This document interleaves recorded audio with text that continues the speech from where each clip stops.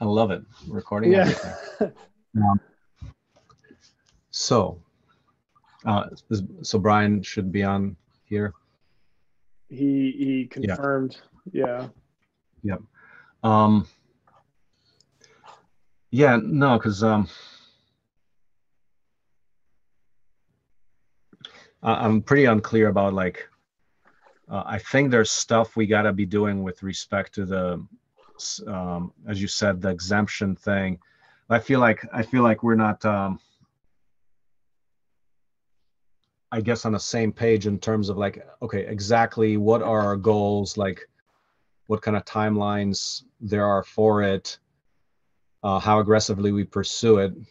Um, what immediately speaking, like regarding the exemption. So is that something you're actually like actively pursuing right now, or like I've is that taken that process as far as I can until we have a program outline, curriculum, and some administrative data that I don't have. You know, you and I need to fill out together basically. So the online portal is where all of the education department people handle their stuff. And I filled out as much as I can just based on what I know. I could probably dig into the wiki and find some more info, but I prefer that I not be the person doing that. And so the next step would be drop a program outline as a document, submit the exception, and then wait for approval, which is a 30-day process. Okay, so we need to meet on that. That's our next step. So maybe we should be. Was our meeting like the weekly meeting? So there's the one on regarding the builder crash course, but it sounds like we should be meeting on this like anytime, or they're reinforcing. Or was So in order to advance the education pathway, we need to have some program to submit. Right now, the builder crash course, we don't have the curriculum yet. We don't have the things saying this is what people are going to show up to do, and this is what they're going to pay, and this is what we're providing, and all that stuff. But was the builder crash course the thing? Because we also talked about 3D printer or some other things. It's whatever you want to focus on first, but I would say that it makes more sense to just focus on one product. Because if the first thing we're going to do is build a crash course, then we need to complete that plan and sell that plan to the Department of Education first. Because if you do the 3D printer education approval, it doesn't benefit us if we're not doing that 2-week course or a week-long course. Okay. And so regarding the, I'm not clear about the scope of what this education opportunity has to be. Like, how extensive is it? Is it something that's like a week thing? Is it like, can it be a weekend? Is it a week? Is it like a month thing? Is it like, what exactly is the time duration of the educational thing that could be any at all? They approve it by program. So if we're applying for a non-vocational status, it can be 1 day. Because you're not saying that you're going to endow somebody with a industry standard certification. You're just saying people are going to pay us to come and learn stuff. But that's maybe we diversify the package of the, here's the builder crash course. So that's 2 weeks. That's pretty ambitious. But wouldn't there be something before that? More along the lines how we do the 3-day STEM or STEAM curriculum, where you get some critical design learning. And the thing, we can definitely come up with that, but after the learnings from the apprenticeship, I have to revisit exactly what we teach in a short curriculum, because I've been, well, my expectations have not been met at all regarding how quickly people can pick up on the collaborative thing. Either the way to teach it or the content we present, something has to be different, but it's not working right now in a way I think it could work. There's a huge promise. That promise, in a general sense, that people become the creators, designers of the world around them. And I think there's there's meaningful, tangible steps that after a short course, people can actually start contributing meaningfully in that process. But maybe like we need to really discuss what that means, because like from the programs at OSE, it's like the return on investment in terms of people actually contributing back to it. No, it's not happening. It's not happening along the lines, like, I think you can learn like this very basic thing, small thing, and if you understand the concept of this is like the whole bigger question that we're trying to solve, like, as the overall mission of OSE, like how to save the world here, is how do you get to collaborative design? Because there's a definite or a collaborative society or an open source economy. There's some very, very basic concepts that people are like completely foreign. And it's related to all the stuff we're talking about. It's like, okay, call it reinventing the American dream, call it transforming society, whatever kind of labels we can put to. So we can start with maybe like, here's the highest level, most popularly digestible way to do this. Because right now I've been somewhat in the weeds, like, okay, if you want to design hardware artifacts, this is how you can do it, how you can collaborate with anybody else in the world, build upon existing knowledge, and contribute things that actually move real products forward. So that's like super technical. It's like amount of skill required for it, even though like everybody does that. Everybody does that in the workforce. You work for some company, either selling shit or you're designing stuff or related things. Like a lot of it is related to the physical world and stuff. So it's a topic that is all around us, but people don't even see it. So what I'm trying to say is that maybe what we can start with, as in terms of the rigorous like actual certification or education, would be like jumping out of the weeds a little bit to a higher level picture of this potential. Because I feel that if we can communicate that potential more effectively, we can do better. So I'm just saying, maybe we need to have a discussion about jumping out of the weeds a little bit. And maybe if that's the way you can help out, like maybe you and I can collaborate on enunciating this bigger vision that becomes communicable to a much larger population, to the point that we're actually like starting to build momentum. Because while people got inspired through all this TED Talk and stuff, it's like, man, as far as rubber hitting the road with people actually doing something about it, I feel like absolutely failed. Like I have absolutely failed to communicate how you actually do it. So there's the inspiration, there's the TED Talk, but it's like, how do you actually do it? Because right now the answer to me is that it is so complicated to learn that mindset, skill set, and so forth. But maybe we need to revisit that question and start looking at how do you communicate this in a different way. Maybe that's the kind of discussion you and I need to be having, which really underlies all the work that we're doing together, right? Like say we're creating the Builder crash course. Yeah, does this make any sense? I think so. I mean, from my perspective, you have done that. So a couple data points. Your revenue's increased. People have shown up willing to work. It hasn't always panned out as you wanted to, but people are showing up. Yeah.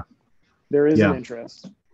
And to me, the bridge we have to cross is you have to play in the space they're comfortable with first, because a lot of the culture change that we're talking about, in my opinion, is the result of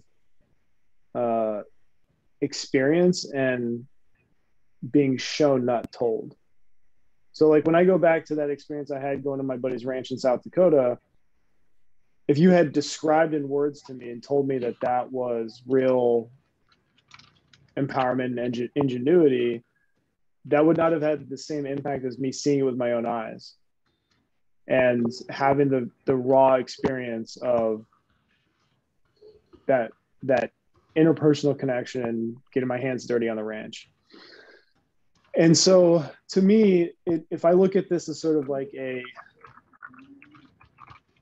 a culture change that occurs over a time span of years. You're just in the initial portion in which you're introducing people to possibilities that they Yeah. didn't conceive of initially. And so progress means refining what you've already done into the new swarm build that we're working on, demonstrating all of the benefits from an efficiency and effectiveness angle. And that's how you build that's how you cross the bridge between what's in your brain and people seeing and sort of buying into that vision. And I just think that I think it's hard for you to have that perspective because you've been on the ground in the trenches for a decade now. Do you have Brian's cell? Do you want to text him to see if he's coming or? Yeah, if I can find my phone here. Yeah. If you need, I'm concerned. What's your? Yeah. Yeah. Go ahead. You're concerned what? The calendar automatically adds a Google link, even though I schedule it through Zoom. So I just want to make sure he's not at the wrong link. And usually I get an email anytime anybody is in the waiting room. I haven't seen him show up yet. I know David Leisure couldn't make it tonight. I haven't heard back from Jesse, but Brian confirmed.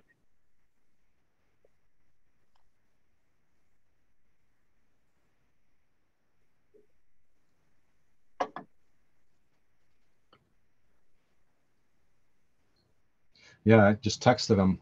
Yeah, asked him if he's joining us.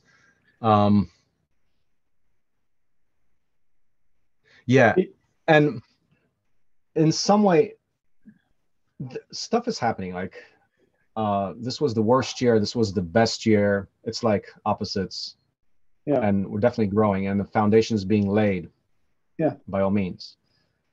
What you're observing is I'm getting very ambitious and impatient. I am pretty ambitious. All the stuff I want to try to start to connect, like for example, doubling revenue every year is a very explicit goal I have. Like for next year, it would be like 400K in terms of impact. Yeah. And keeping that momentum going. It's yeah, that's just the point. It's like,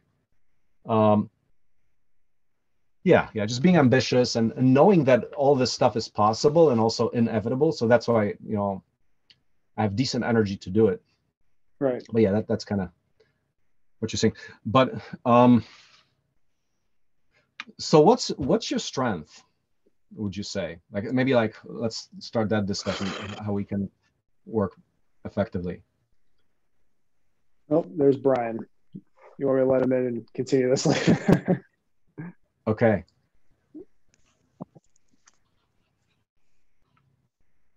Hey, Brian.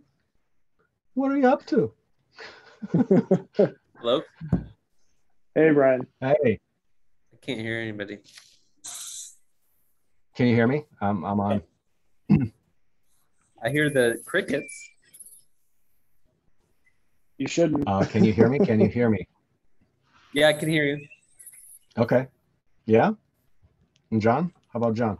Yeah. Test. Yeah. Testing. Okay. I hear the crickets. Is that you, Marcin?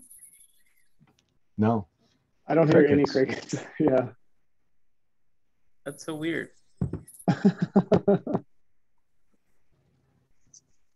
Yeah.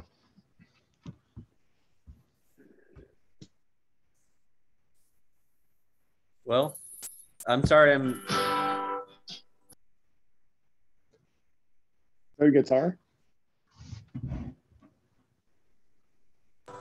I got a window open. I got to figure out what it is.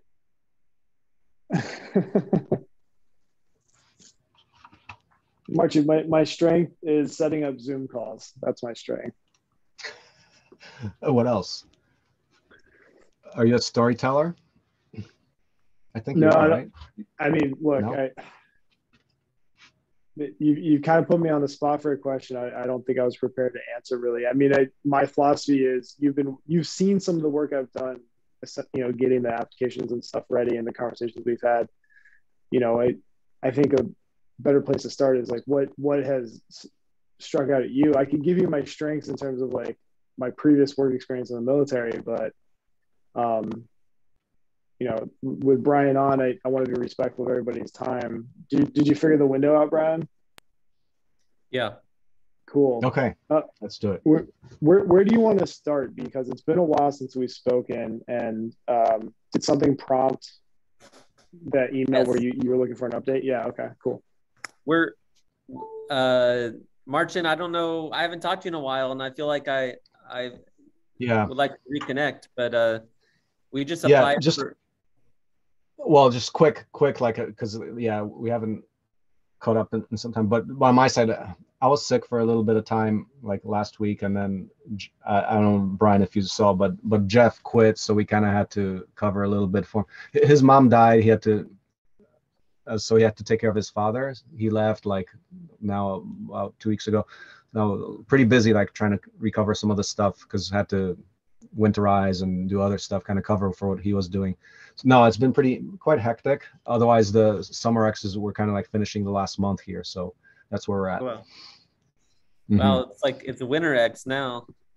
Winter X. Yeah. Well, that's good. I am glad that I didn't do anything wrong. We got you. I remember you were sick. I was talking to Katerina because I really wanted to feature y'all in our grant, and we ended up being able to do that. So thank you. So I sent out the final thing today so that you have that. But yeah, the prompt was there's 2 more big grants coming up. One is around good jobs in February. And I wanted to be able to say that you're a nationally, or a state recognized apprenticeship program or whatever we could. And so that was what prompted it. Cool. Okay, so if it's cool with you, March, I can just jump in and give you a rundown. Okay. So since the last time we spoke, we developed a curriculum and filled out the complete application for a Missouri state apprenticeship. The name of the job title we're applying under is called production technologist. It was developed in the late 90s by some communications company that's no longer existing. I forgot what it was. And it was basically designed for people who are going to work on circuit boards in a factory, and they had to understand like fundamentals of electrical engineering and some other stuff. When the company was acquired or whatever, the standards for the apprenticeship remained in the Department of Labor's approved list. And so what we did is we said, oh, cool, OSE is already doing all of this stuff plus building homes. And so we developed this work process around that and established a relationship with the state apprenticeship coordinator and the employee who oversees Marcin's region. And so here's where we stand. They like our work process. They're willing to approve it on paper. They know that we're far away from actually having apprentices on the ground for the full 2-year curriculum. And they're still willing to approve the standards that we provided.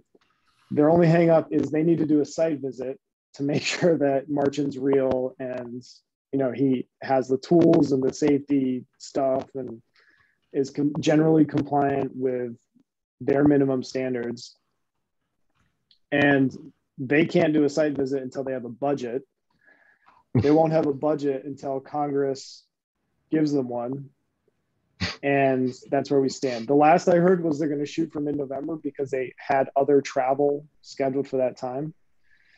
The site visit would basically be a day. It would be the local level Department of Labor, not the state.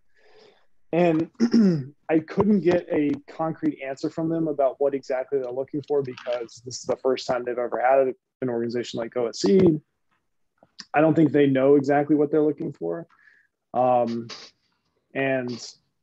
you know, to me, it's more about relationship building and, you know, sort of just seeing it for themselves. I think it's possible. Mid-November is not that bad. I'm sorry? Mid-November site visit isn't so bad. Yeah, I mean, I haven't heard anything from them since I spoke to them. The last I talked to them was October 12th. So, you know, it's government. They're going to shut down for Thanksgiving. There will be a 2-week break over the Christmas holiday, which doesn't leave us a whole lot of time before February. But, you know, really to me, the biggest, if we just think about like scenarios, right? The worst possible scenarios, they show up and be like, this does not meet anything. We're not willing to put our name on this. Here's a list of changes you need to make, right? And then Marcin has to decide whether or not it's worth pursuing that or the other project we are currently working on, which is an education pathway, which I can also give you an update on separately. The best possible pathway? Correct. Yeah. So when you think Department of Labor, think employment. Education is students, just like it sounds. 2 different agencies. The best possible scenario is they show up for the site visit and they say, okay, great. This is a real thing. We're approving your standards, but before you bring any apprentices on, you need to call us so that we can go over all of the boilerplate legal stuff. And then theoretically, once they approve the standards, we can then go through the VA and get the GI Bill certification. Although that is also, you know, not without risk, because the VA is going to look at the Department of Labor's database, and if they've only approved our standards, then it may not be real enough to them yet. That's a bridge to cross in the future. Sorry. Can you clarify that there's a relationship between the education route? They might be affected by the outcome of the apprenticeship route. No. The GI Bill. I'm talking about the GI Bill. So to become GI Bill certified, the VA is going to look at the Department of Labor's list of approved apprenticeships. Mm-hmm. And if the Department of Labor only approves our standards, but doesn't have an active status listed next to OSE, the VA may hold off on GI Bill approval until we get the active status. And the active status depends on OSE's ability to meet the standards in the application. Wait, but you said they approved the standards, but then we're not meeting the standards? Yeah. So essentially what we've done with the apprenticeship, like you're not ready to bring on 2-year apprentices and pay them right now, like today. And so, but what we've done is say, we're going to meet this list of requirements before we bring anybody on as an apprentice. Mm-hmm.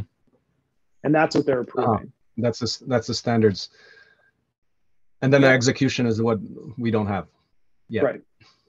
Okay. There's but yeah, apprenticeship standards and then the VA certification.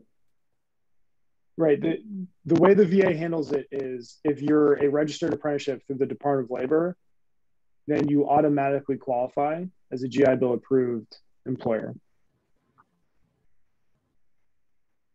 Okay.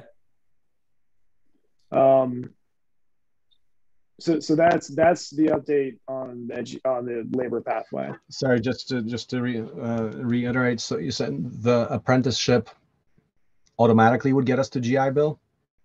Yes. Is that what you said, or? Yep. Like, if this person is like a local representative and they're waiting on this congressional funding, like, can't we just get them a Uber ride to Maysville? And I mean, I'm just saying, like, what's the problem? I don't understand, like it sounds like a made up thing almost. Like they can't get in a car and drive over to the farm. Everything I'm going to tell you is speculation, but it's based on my extensive experience working with the government. they are going to operate under the constraint of I cannot leave my office unless my supervisor tells me I can. And that includes a travel form with the amount of gallons of gas that I burned and my stipend for travel and scheduled as an official visit as part of. And so I'm not saying it's impossible to have that conversation with Tracy. He was like a really reasonable dude. I didn't bring it up because I thought it would be it just never occurred to me that that would be a possibility. So I can ask about that. I just wouldn't get my hopes up. Is he based in Kansas City? I think so. Well, I mean, I'll drive him down there. And okay. Back. I mean, okay. We'll do it next week. I mean, okay. It's just an idea. Yeah. The other thing I want to put out there is that I've become close with some of the people at the, like, I don't know if you saw that document, Marcin, the final proposal, but the first letter of support is from the state of Missouri Economic Development Department. So we've got people in the governor's office kind of like, I'm talking about it.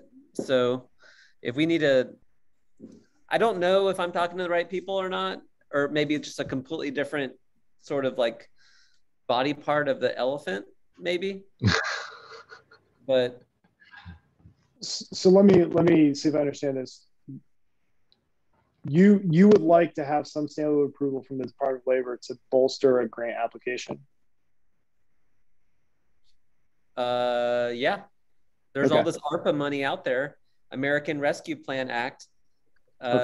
We just applied for one that's 100 million, and we want to apply for another one that's 5. Yeah. For good jobs, and we can make open source ecology and open source manufacturing like a big part of that. Is there something specific about a registered apprenticeship that we can't, like, can we are there other ways to pad the application? Because in other words, Marcin is also working on a intermediary course that we could potentially have employment incorporated, just wouldn't meet the registered apprenticeship guidelines. So like, are we constraining ourselves only focusing on that, or is there something else we can do? Yeah, we could do whatever we want with that. I mean, we could, I think that the University of Missouri, Kansas City, if I'm not right, that kind of just didn't do anything after that meeting, Marcin. No, nothing. So I introduced him to the it'd be helpful to have an academic. Be helpful to have like a institution like Missouri MCC, Missouri Community College, or UMKC. I know both of them. I mean, that would be the other route, or we could just call them an independent thing. Okay. And not even. But it just makes it sound official, and then you could stack things like the VA. And I do think that could be our core audience. I mean, veterans, I mean, they've got the right vibe for, I think, what Marcin is doing. Well, we were just talking about how this could be sold as a waypoint from veterans leaving the military to re-enter Missouri, the Missouri economy, right? And there are transition assistance. There's transition assistance infrastructure in every state that reports to the VA, and there may be some way to figure out how to get their stamp of credibility, even if it's not a fully registered apprenticeship as well. So I can investigate that as well. Should I give you the education update as well? Yeah, sure. So we've taken the application as far as we can. Right now, what we have to do is develop a specific program for the first course, which is going to be tentatively a 2-week swarm build of a seed eco home. And once builder crash course. Crash course, excuse me. Yeah. Mm-hmm. Once we have a curriculum outline and a plan, a generalized plan for that, We submit that as an independent program under the OSE title, organizational umbrella, and then we apply for exemption under a non-vocational status. And then with those two things, we would be approved, OSE would be approved as a proprietary school in the state of Missouri. The turnaround from when we drop the application to their decision is usually about 30 days. And the curriculum is something that Marcin and I are just getting started on now. Wow. So a non-vocational, what does that mean really because you don't ever hear like, I'm a non-vocational school. Yeah. Like it means that Marcin is not endowing the students with an industry recognized credential. So if he wanted to teach people welding, he would have to meet the same standards as every other welding school in Missouri. Non-vocational status means he can teach basket weaving. And all that does for the Department of Education is it signals that he's not putting people back into the economy that have the same title or credential that other people have that didn't meet the standard or who don't meet the same standard. It's not a guaranteed exemption, but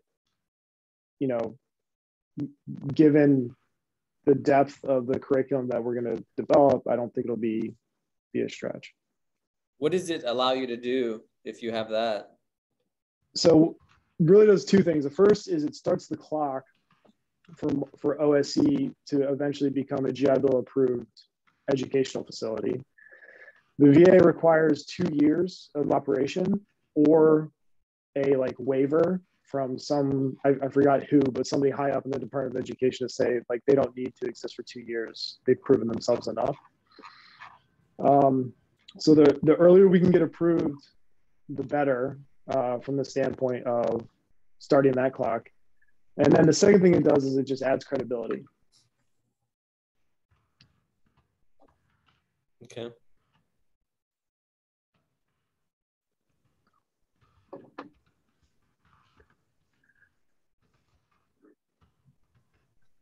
Regarding this waiver, do you know much more about this? I've seen it. I forwarded it to you. I'm sure you didn't have time to read it. But it's like a 3-page document saying check the box for the waiver you're applying for.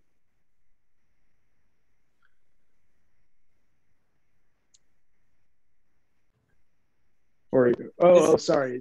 I'm confusing it with the exemption. For the waiver you mean, so you don't have to do the 2 years. Waiver. Yeah. That we have. No, I was thinking more like the waiver allows us to say we are running education, say the education that we're doing right now, right? Yeah. That would be an exemption. And a waiver that says, okay, we're actually getting waived in as that qualifies as being this education, non-vocational or education institution of some sort. Exemption. That's the exemption. The waiver is something else. I mean, yeah, it's just a bunch exemption. Okay. Mm-hmm.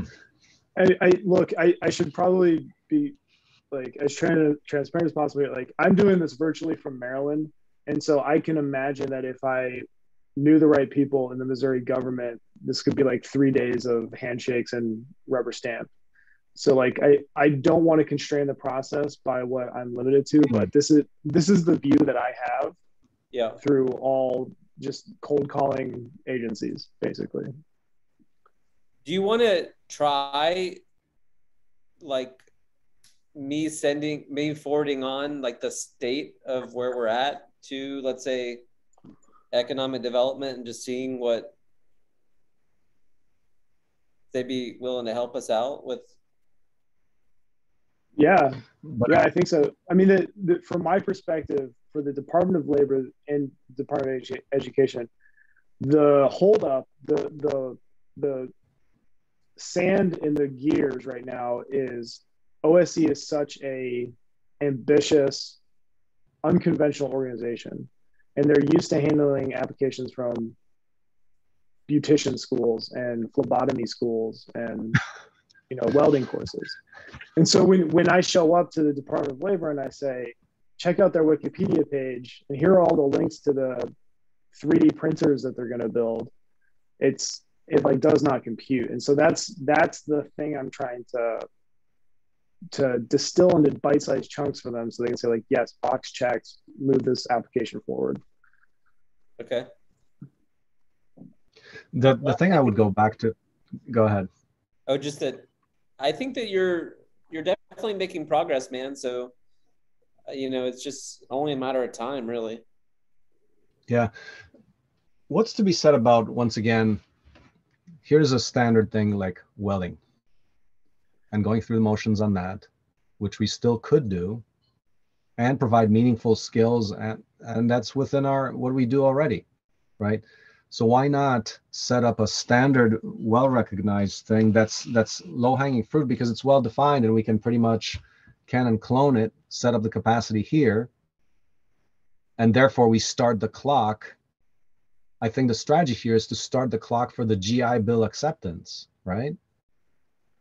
So why not do something like that? You know, my only hesitation with that is the fastest route involves getting somebody with the right credentials and, you know, experience teaching welding to actually vet the standards that we submit to the Department of Education. And for you to do the legwork to make sure you have the like equipment and procedures and manpower and all this other stuff. Sure. I mean, one of the limiting factors to a lot of this stuff is who is physically on site able to actually execute. And, you know, that may be something worth looking into, but that historically has been why I haven't considered that an option. Sorry, what's the reason why you haven't considered the option? Because you're limited in what you can execute with manpower on the ground. And it seemed like two birds with one stone to build out the thing that produces both revenue and progresses towards the apprenticeship and can achieve the lowest possible benchmark for the education thing. I mean, is it true that the comparable welding programs are 2 years long only on welding? There's several months. They're definitely longer than the crash build course that we're looking at. But it might be worthwhile to look at the under the hood of that. What exactly is required, and do we meet it? Because I mean, for example, you know, all the 3 months, it's like we're out there teaching welding or doing it. So it's like I'm wondering how much of a cry is it to actually meet the requirements while we're doing what we're doing already. Sure. Because for example, it's like, okay, you need 100 hours of practice. Well, you better believe we're going to get a bunch of practice here, because we do. People do it all day when we do the tractor build. So I'm just curious if there's something we're missing there that's actually readily executable. It definitely might be.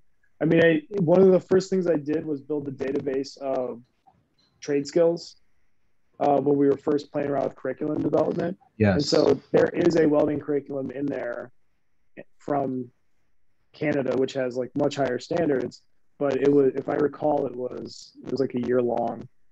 But no, I mean, yeah, we should look at, you know, other welding schools in Missouri, preferably ones that are close by, and see if you could meet their standard. And another thing too is like a lot of the standards may be proprietary,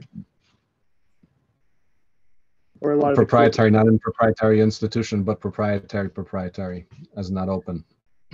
Well, it may be open, but that would require some sort of conversation. Because I did a lot of open source investigation into these trade schools, and they don't publish except in Canada, because apparently everything out there is better. They don't publish the full curriculum on their website. And so, I mean, you know, it wouldn't be hard, right? You just go find a recent graduate and be like, hey, can I see your workbook?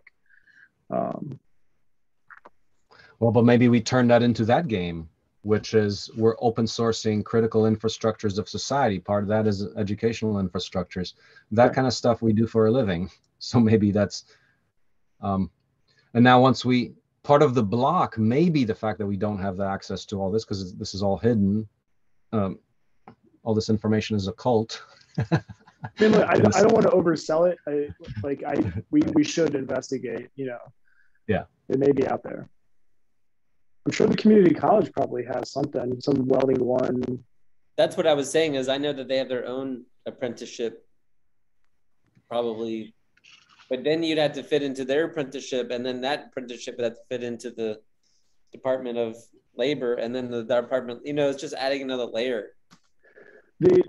Anything that claims to be a registered apprenticeship through the Department of Labor, it has to be at least a year long.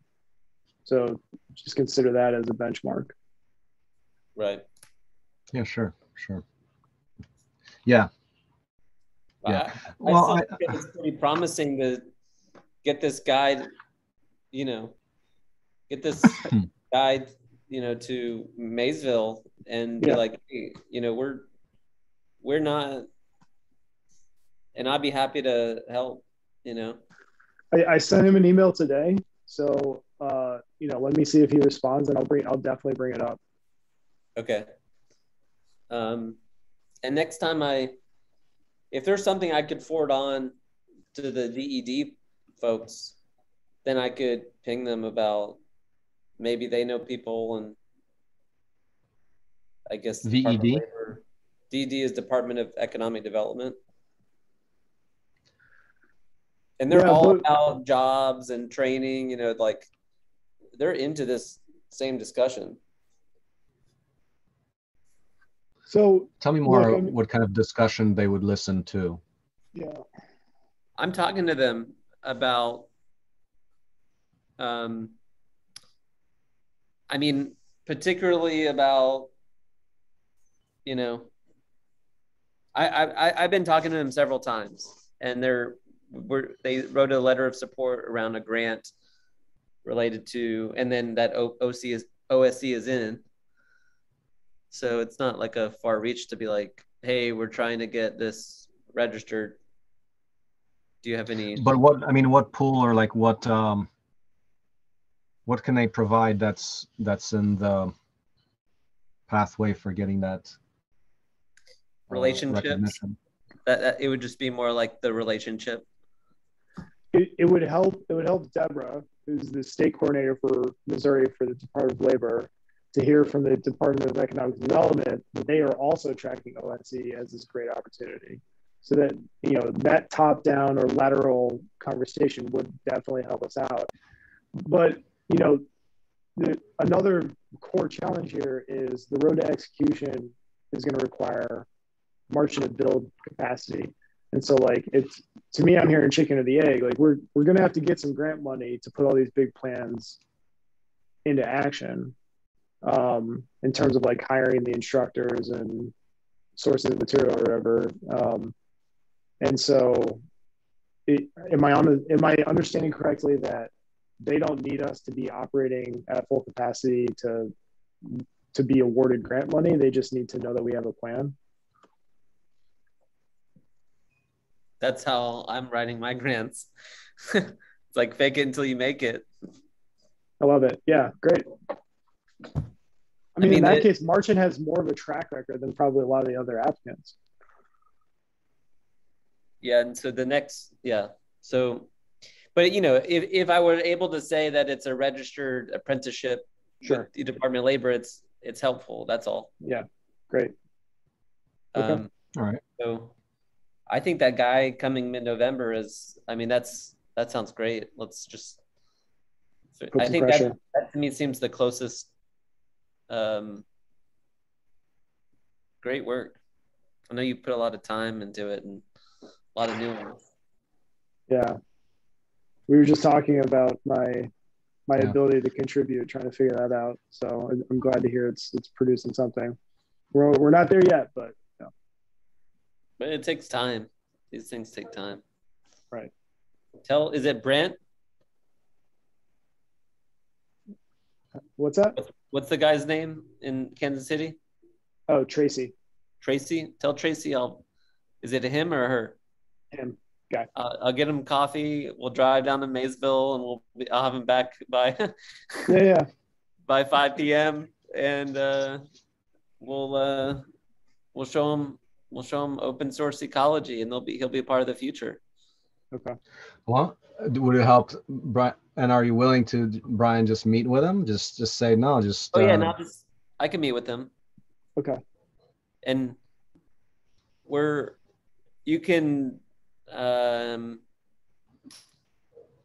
we're doing really cool stuff around the city, so I could, I don't know, if he needs convincing, just send him some of the links on my signature and be like, okay. Hey, you should talk.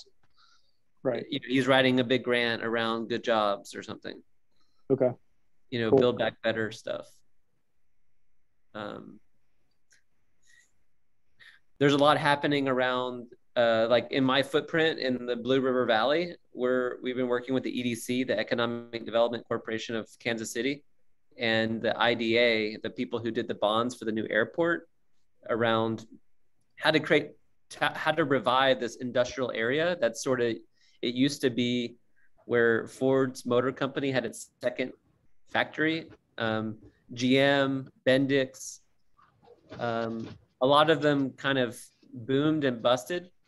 And there's a huge black and brown, 8 neighborhoods that used to be employed there. And the river itself was like this pristine, affordable, nature-loving destination. And so we're basically regenerating that area. And there's a lot of things happening. There's a new port going in that's like gonna make Kansas City like a major marine transport logistics center. There's gonna be all kinds of green infrastructure jobs, regenerative agriculture. Our main things that we wrote in the last grant was financial innovation, open source manufacturing,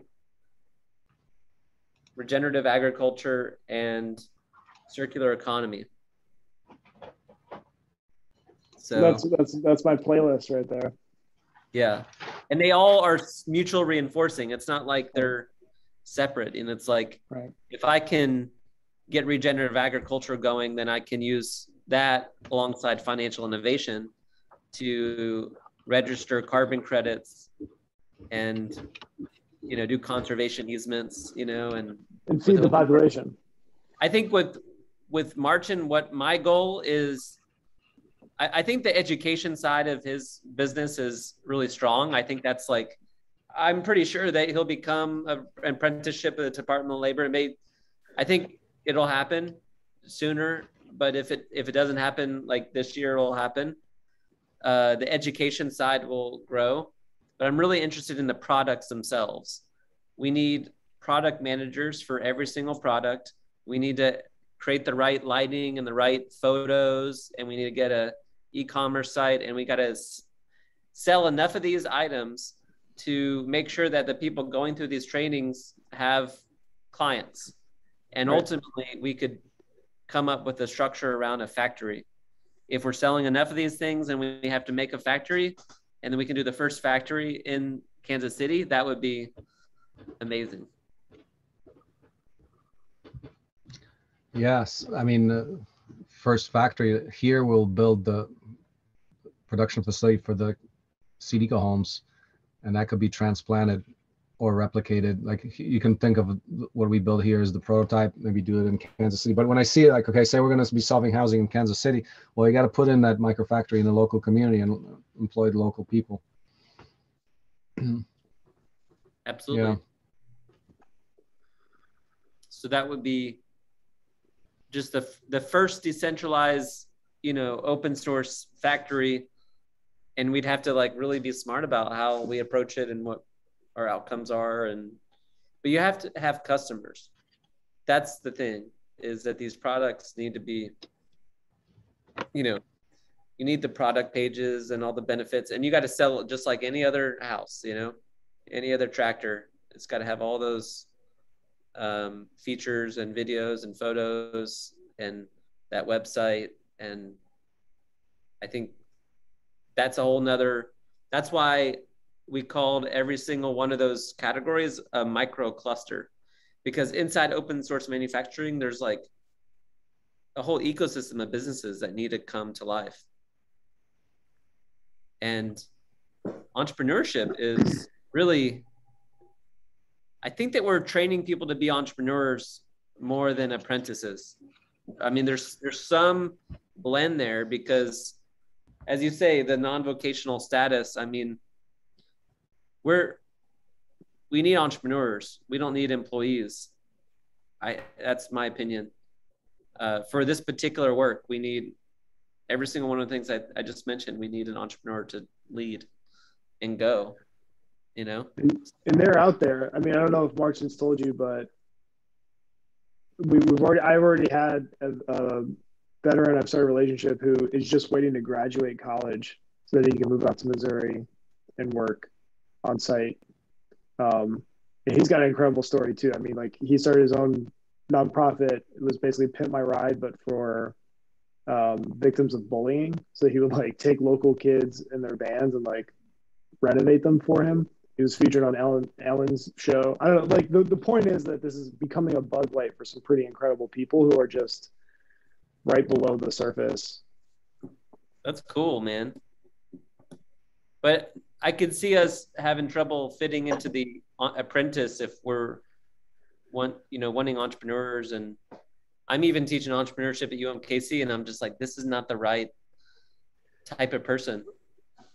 Yeah, very. I mean, I see what I'm doing with the Department of Labor somewhat subversive because I'm using their terminology and language kind of against them. Like they're asking us to fit into this box of apprentice, where you become an electrician, you're a certified electrician, that's all you do. Here's your certificate. And what we're saying is like, yeah, we meet all those criteria plus a bunch of other stuff. So just look at this, all the boxes that we check for you so you can approve us and move on. Everything else that as a part of Marcin's visions is extra, and it's being smuggled in through this very bureaucratic process. And I'm okay with that. Yeah. Because like in my opinion, like the success stories is how they're going to change. They will have to adapt to us once they see the potential here. Yeah, no, I agree. I feel like I totally support that. Okay, so Tracy, happy to meet for coffee or take her or him down. I think you're making progress. Cool. If there's something I can do with the DED, just let me know. If there's something I could like just forward on, be like, hey, here's where we're at. But I think that I wouldn't expect it to happen, overnight.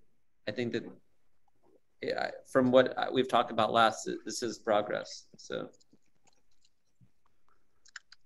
I'm just taking notes so I got my to-do list.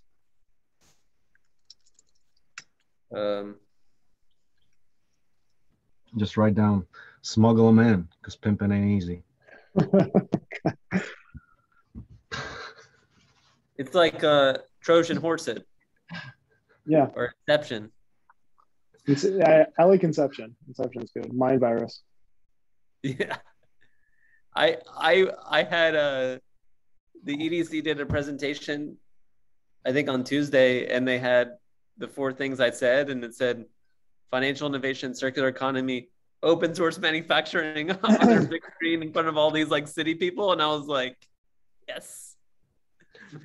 Was that through you, or they had it independently? Through me. Yeah. And I was like, he didn't actually say it. I was like, I wonder if he actually knows what it is, like, or if he's just because he only said circular economy. I was like, I wonder if he's like, he knows what I'm having him say. That's awesome. Old school. Cool.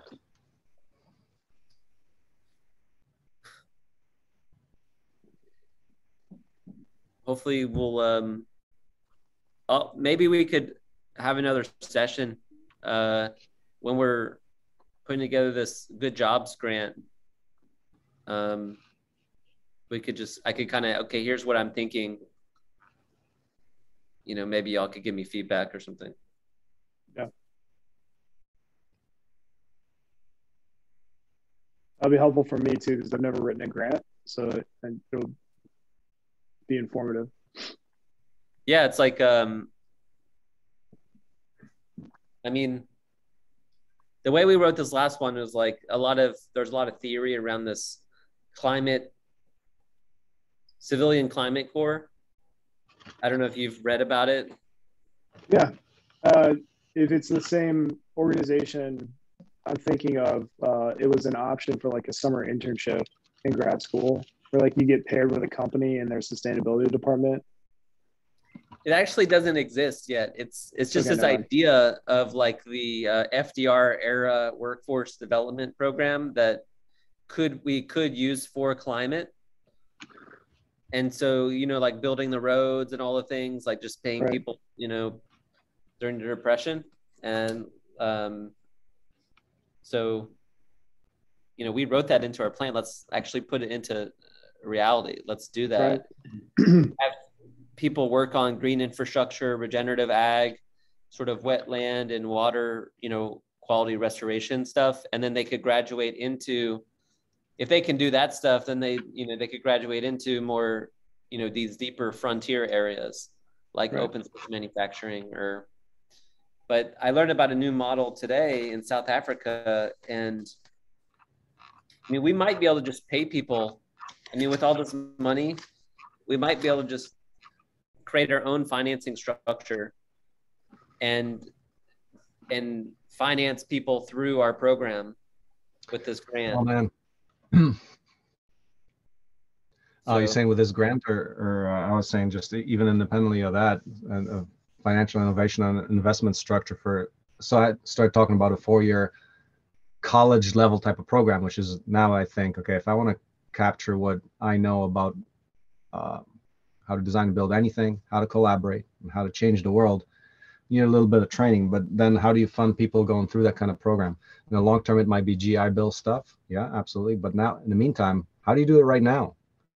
I would say financial innovation could be one way where if we're actually promising these are products that get developed, invest in it. You know, so how do you structure the incentives and something like a DAO that people are able to pay into? That's financial innovation. That's like really understanding incentive structures and yeah. I mean, especially because the GI Bill is not a panacea. All the GI Bill gives us is a predictable path for the person who has no income once they leave the military. That's the problem that solves, but it's not going to meet all the financing needs for a longer program. And in the labor one, we have to pay, and in the education one, they pay us. Exactly. John, tell me more. To what level can this provide revenue or students? Because when I think students are people who are learning and applied learning. They're actually contributing also work to actual open collaborative development. What do you see as the limits to that, or opportunities and limits? So in order for the GI Bill to exist as a part of the program, it has to be a supplement to the wages they're getting from you on the employment side. The opposite education pathway is GI Bill is what's funding their education. And there's a cap. So for employment, depending on how you structure your wages, it's about $22,000 of payroll per apprentice on top of what they're earning as from their wages. On the education side, I forgot what the CAD, it's probably like 26,000, something like that, for tuition per year. With labor, you spend 26. For labor, you have to structure your wages around you set what you consider a journeyman's wage. Journeyman is just a fully qualified apprentice, somebody who's completed the whole program. So if you would pay a fully qualified apprentice $30, day one, they have to earn at least $15 an hour. So you're not allowed to pay them less than 50% of what you would pay a fully qualified worker. So that's your starting wage. Their ending wage is considered the journeyman's apprentice. And then there just has to be some increase periodically between day one and when they graduate. And what the GI Bill does is it says, if you pay them 50% of the fully qualified wage on day one, the GI Bill is going to cover roughly the remainder through something called a housing allowance that is specific to the zip code. And in Maysville, it's like $1,200 or $1,300 a month on top of the wages that they make. Kansas City, it'll be higher because it's based on cost of living. But on average, and I've done this in Texas, South Carolina, Virginia, some other states, it comes out to about $22,000 cash after taxes to the veteran apprentice per year. And so just make sure I understand, your OSE pays the apprentice in the labor category, but in the education one, GI Bill pays the tuition. Education model. Tuition. Yeah. Yeah. So in education, the VA pays OSE directly, and they also pay the student the same monthly housing allowance of $1,200, $1,300 a year. Let me ask you month, this. Excuse me. What is there any sort of business vocational that we could fall into? Like, could we do something with entrepreneurship or social entrepreneurship or? Business vocational, you mean like on the education side? Yeah. Like vocational training? Yeah. I mean, the limiting factor is going to be whether or not the Department of Education reads through the curriculum and says like, yep, that meets our standards for entrepreneurship credentialing, whatever that is. And that is way up in the air. I have no idea, especially for proprietary schools to be teaching entrepreneurship, that's going to draw a lot of attention because it's not phlebotomy. It's not, right. It's not a very specific, clearly defined task. Or innovation. Sure. Same thing. I mean, I think anything is possible. But curriculum development or developing the program and packaging it as part of the application itself is going to require manpower and Marcin brain and limited resources. And so I think we have to be strategic about where we focus our attention. Yeah, I'm sorry. I'm just kind of throwing spaghetti at the wall. Great. No. It's awesome. I mean,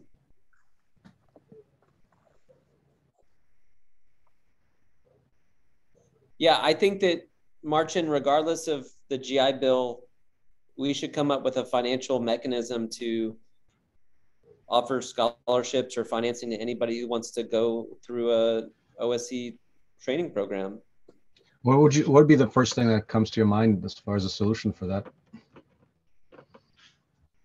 Well, the easiest would be to get grant money so that it's the most flexible, and even a revolving loan fund, which is what okay, so if we get this grant, there's two phases. The first phase is by December, we'll find out if we got 500,000. In phase two, it's already like early next year where we have to reapply.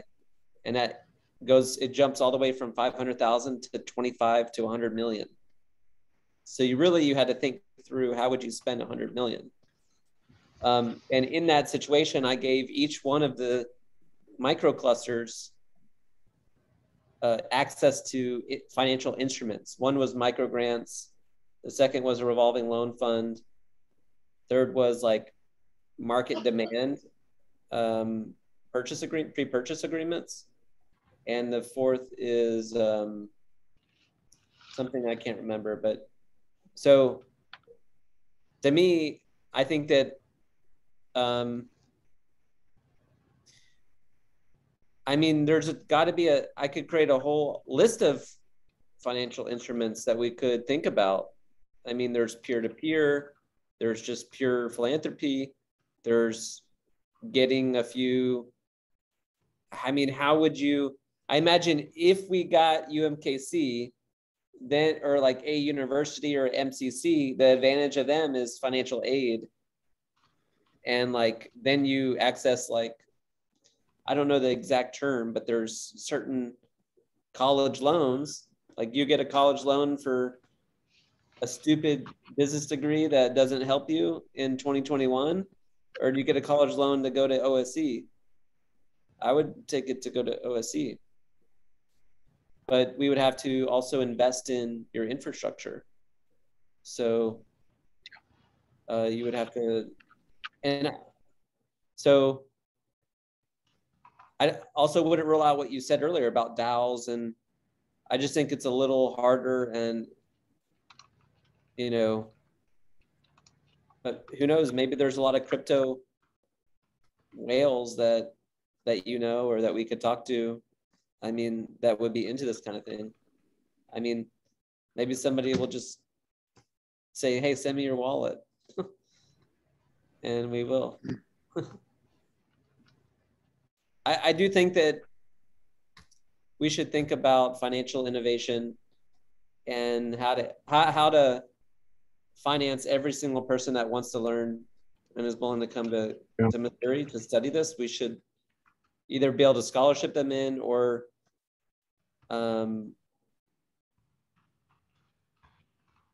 have a work exchange,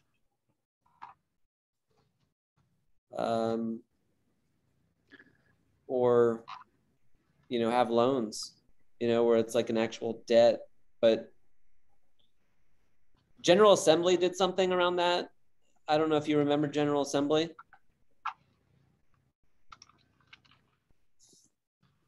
You know who that is? The loan route is, before we met today, I was thinking of kiva.org. I was just going to apply for a zero interest $15,000 loan to cover like 2 weeks of wages for a couple veterans to show up and, you know, participate. And that was under the assumption that you would sell the house or 3D printer or whatever as the thing to pay back the loan. But that's small scale, that's small potatoes compared to what you're talking about. But the principle is the same. Like if you build the program, Marcin already has a track record. It's just a matter of selling it to some funders or unique, you know, through unique financial instruments. I mean, I'll get, I will, I should have spent some time on this already, but I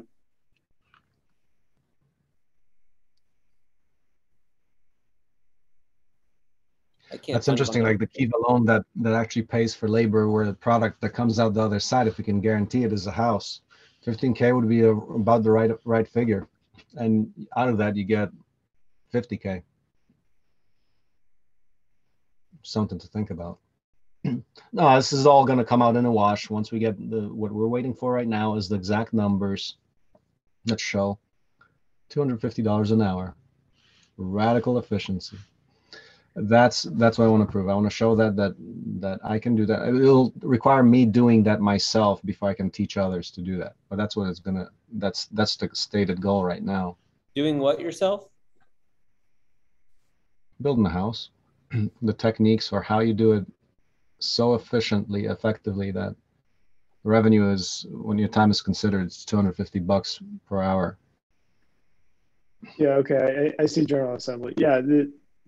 This GI Bill thing. So what they did is they got certified as an educational institution, and then got the VA to sign off on the GI Bill. And I don't know anything about General Assembly, the company, but is all they do teach coding? Or yeah, looks like it. Or it's like an instruction or a school. It's an educational facility. John, repeat that. How did General Assembly do it? They got VA to sign off on their program. How? No, they went the education pathway. Here's the so I just found their financing handbook. That's really what I was looking for. Was they do some really interesting like income share agreements. So they do. I mean, that's a question for Marcin. Is like, I would just ask you, like, this is how they find they're a comparable school. This is their financing handbook. Out of these financing, options, which one would you be open to? Send a link to the financing handbook. Yeah, it's in the chat. So the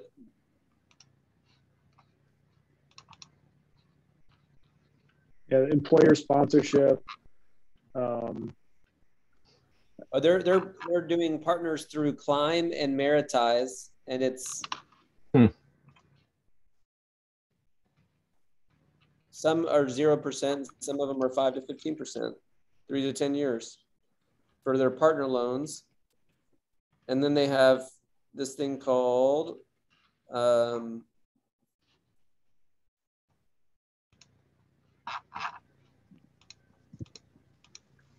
Climb Credit.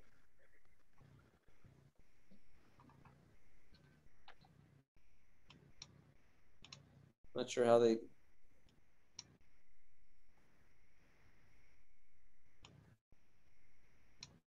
How do they do 24-month zero interest?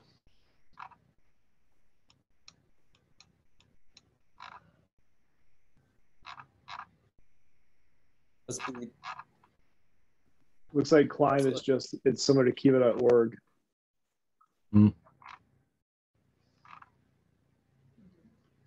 And Kiva is crowd? No, I think they match you to specific donors or pools of donors. Yeah. That's something to keep in mind. Definitely. What about income share agreements? They say repayment begins only once you secure a role earning at least 40K. Pay back 10% of your monthly income over 48 months. Payments are maxed out at 1.5 times. Yeah. But then, you're taking all the risks. If you don't have people earning income on the other side of your program, then you're not going to get anything. Well, it's not just that, but it may also be unnecessary if they're going to sell a product that's going to create revenue as well. You could do it on a monthly basis. We could create a little matrix, for income sharing. And John, you said for income sharing in one way where we are not hiring them, but they're getting out into entrepreneurship. Is that what you were suggesting? No, I was just saying that in the short term, we're talking about 2-week, extreme build events, right? And so like the revenue is going to come from the product that you sell at the end of that. Well, there's two things. One is the builder crash course. The other could be is where we actually get a client to build for. Two different things. Yeah. Or you build for. You sell what you build a potential client. Right. And you're building the house. In rare situations where the codes don't get in the way with inspection schedules, that's a challenge to solve. Two challenges are people showing up. Two, codes inspection schedule allows you to do it in 2 weeks. Because we can build in 2 weeks, but we may not be able to get inspected and build in 2 weeks. Right. But you could have a house essentially that you could set up somewhere. You wouldn't even have. Oh yeah, you could build the kit. You could manufacture a kit.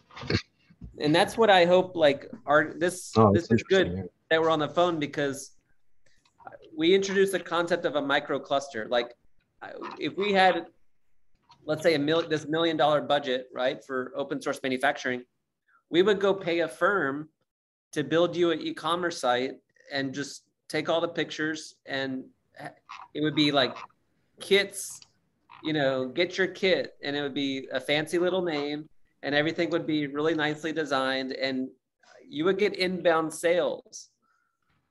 And anyways, I've been saying this since I met you.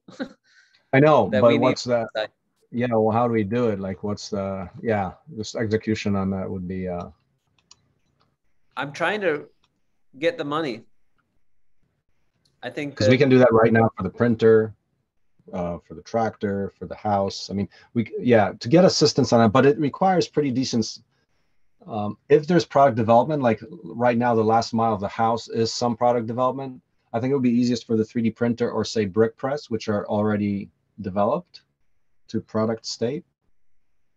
Yeah. So yeah, but you have to be careful. Yeah, be careful exactly whether your product ready enough, and if you need to do some product development, then a budget for that, which would require qualified people to do that because of the way we design. We don't just design any trash. We have a lot of different properties that go into it, which is very challenging for a lot of people because we're designing a whole ecology of properties into what we do. Like, for example, we can't just hire an architect or some designer to design the house for us. We find me one that can do all the properties that we need in a system. So it's that there's a challenge there. But yes, in general, this is all game. There, yeah. Well, it'll happen. But it's an ecosystem, you know, like the more somehow we have to create a pull function for a bunch of businesses to get started. And the only way that I could think about it in the position, I mean, we could scrape together an e-commerce site and just, I mean, we could do that in the next few months, but I just feel like it needs, you know, like it needs $200,000. Plus, we should be recording everything that you're doing for instructional videos. And I'm putting that in the budgets. So I think it's just a matter of time. Yeah. I've got a media crew standing by for a promo video once we have the money. Also, I'm not saying we have to go with them or whatever, but they did my video and they do really good work. So really, because I could use some video support.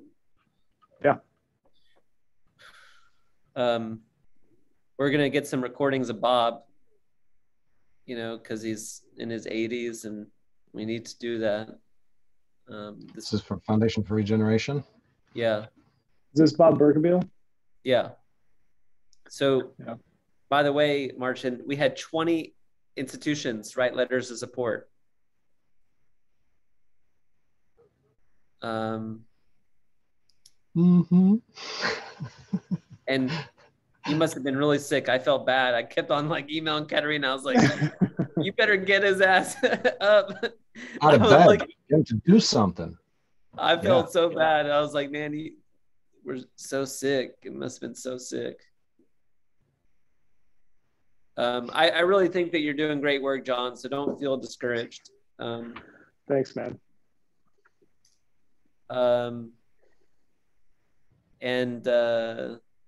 You know, the right person will get us through and stamp it. And, you know, hearing about the two programs, it seems like the Department of Education is much more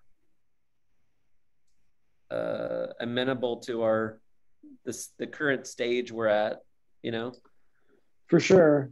I mean, on that note, I don't know if I'm thinking about this correctly, but it's probably good to get your opinion. Talking with Marcin, my strategy here has been find the next MVP.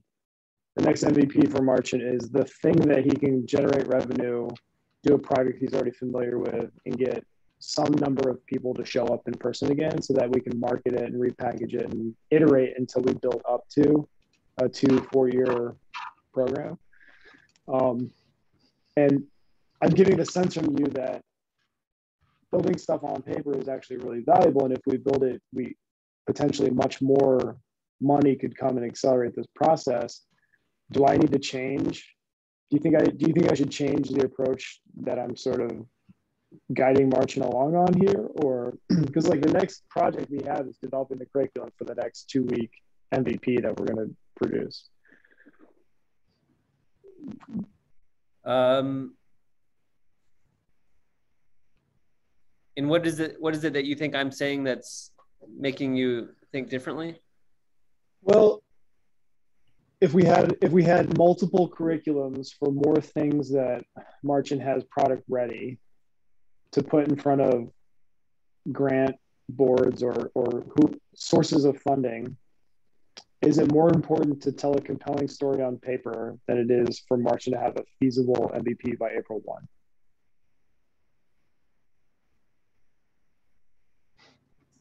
Or maybe that's a false distinction. You know,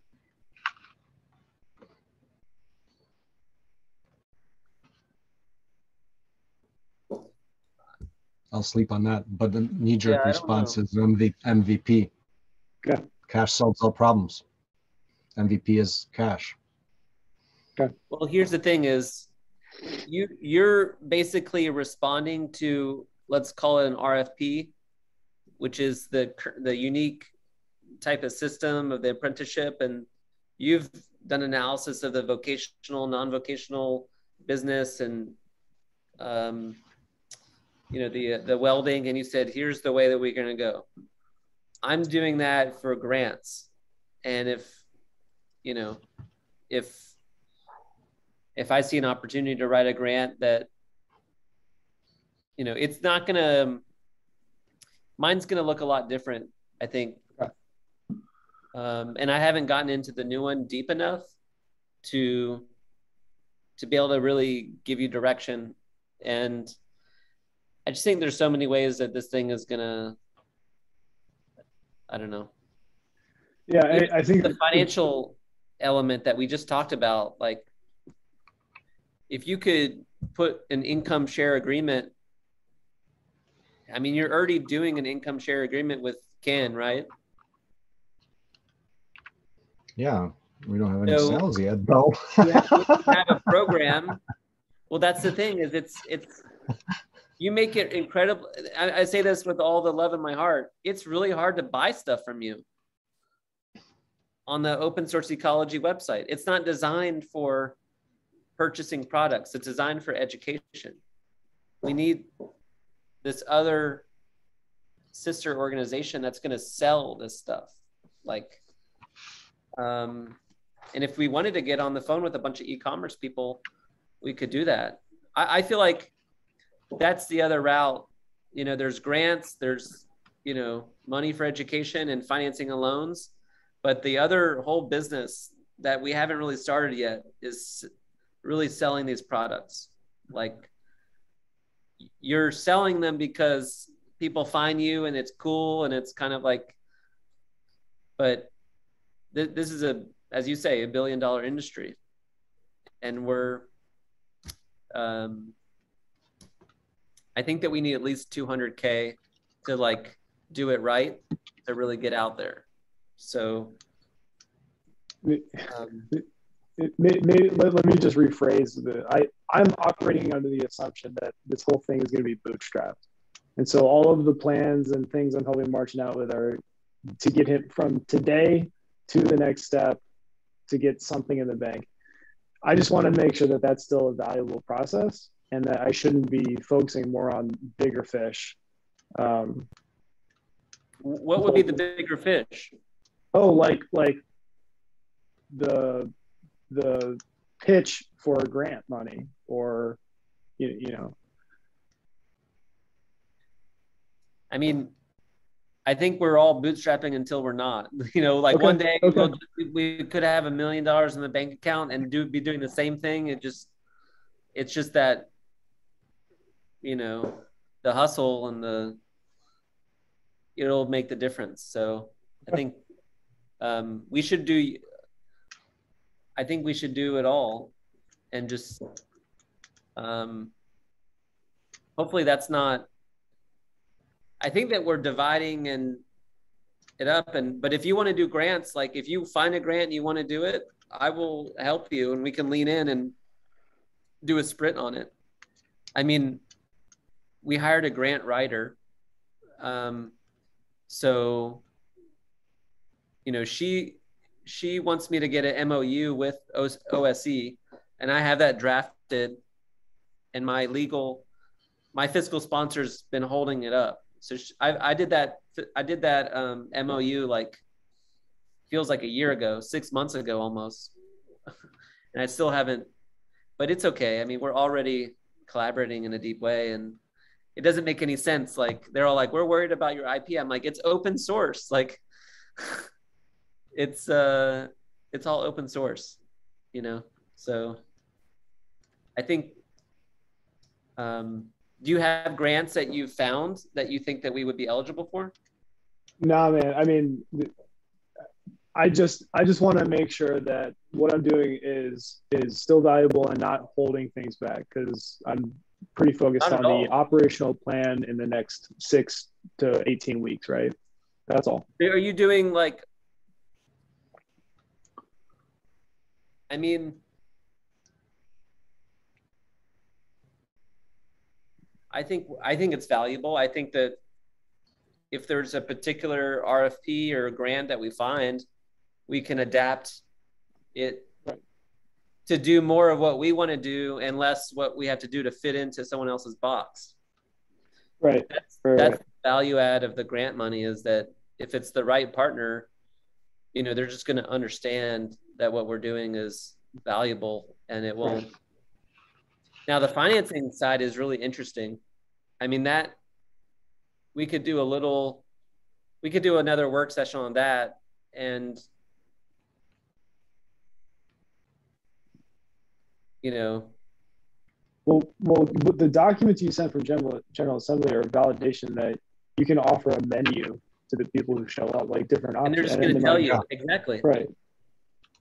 And I know the founder of General Assembly. I mean, he might be willing to connect us to his finance people, the Climb and the other one. And I know a few other institutions. I guess I mean, ideally we would have, we'd be like an agile. We'd get all the benefits, but we'd still be able to be lean and agile, you know? Like, I know this is being recording, but as much as I love UMKC, you know, or MCC, I could see like a lot of advantages and disadvantages of going under their umbrella. But a former colleague of mine helped certify universities for their accreditation. And I know this is crazy, but like, you know, Marcin is a PhD and his wife. So what do we have to do in order to accept financial aid? And here it's all about risk ultimately. And the reason why I bring up the products is if we had a whole company and a team that were selling these products, and we could say we fully employed, or we had let's say our independent contractors, because we're unjobbing, so everybody's their own boss, but we've organizing in ways where we've swarmed and we've built. Did you get that from me, or is that your language? I got that from you. Huh. Hold on a second, though. But also recognize that, yes, products, but like I think John's work, super relevant on a crash course, because that is the product that relates directly to the house, which we think is our main product right now as the big cash cow. Because otherwise you're saying we're going to diversify into, or like do multiple products at a time. But it's like we said, okay, one product, this is it. This is a big one. It's a very important #1 cost in people's lives. So I think that what you're saying, maybe like in terms of rollout and sequencing, that all that productization work, website, marketing site, that falls out directly from the crash course to house, I believe. It falls out? Falls out. It's a direct product of it. Yeah. So we're actually doing what you're saying. Okay. Yeah, I see it as like there's the education business, which is a nonprofit, and then there's like there's the product ecosystem in business. And like I feel like what you've proven is like people are willing to fly from around the world to come learn this stuff, and they're willing to pay you, and they have no real support. We can add in some layers of support through financing structures. We can add in some layers of support through, and really let's just call the Department of Labor and Education as another financing structure. It's ultimately what it is. But in order for us to really prove our model, we have to sell the products, because training people to make this stuff, and if it's not selling, then we're training people for something that, you know. The rollout there was a few house sales. We hit the trigger on apprentices because now we can pay them. Right. Well, and we can still do that. I mean, I'm still looking at land. I know that the lot that I found didn't work out. I never understood how you found out that information. My agent. I got an agent. Okay, you got an agent, and he just said.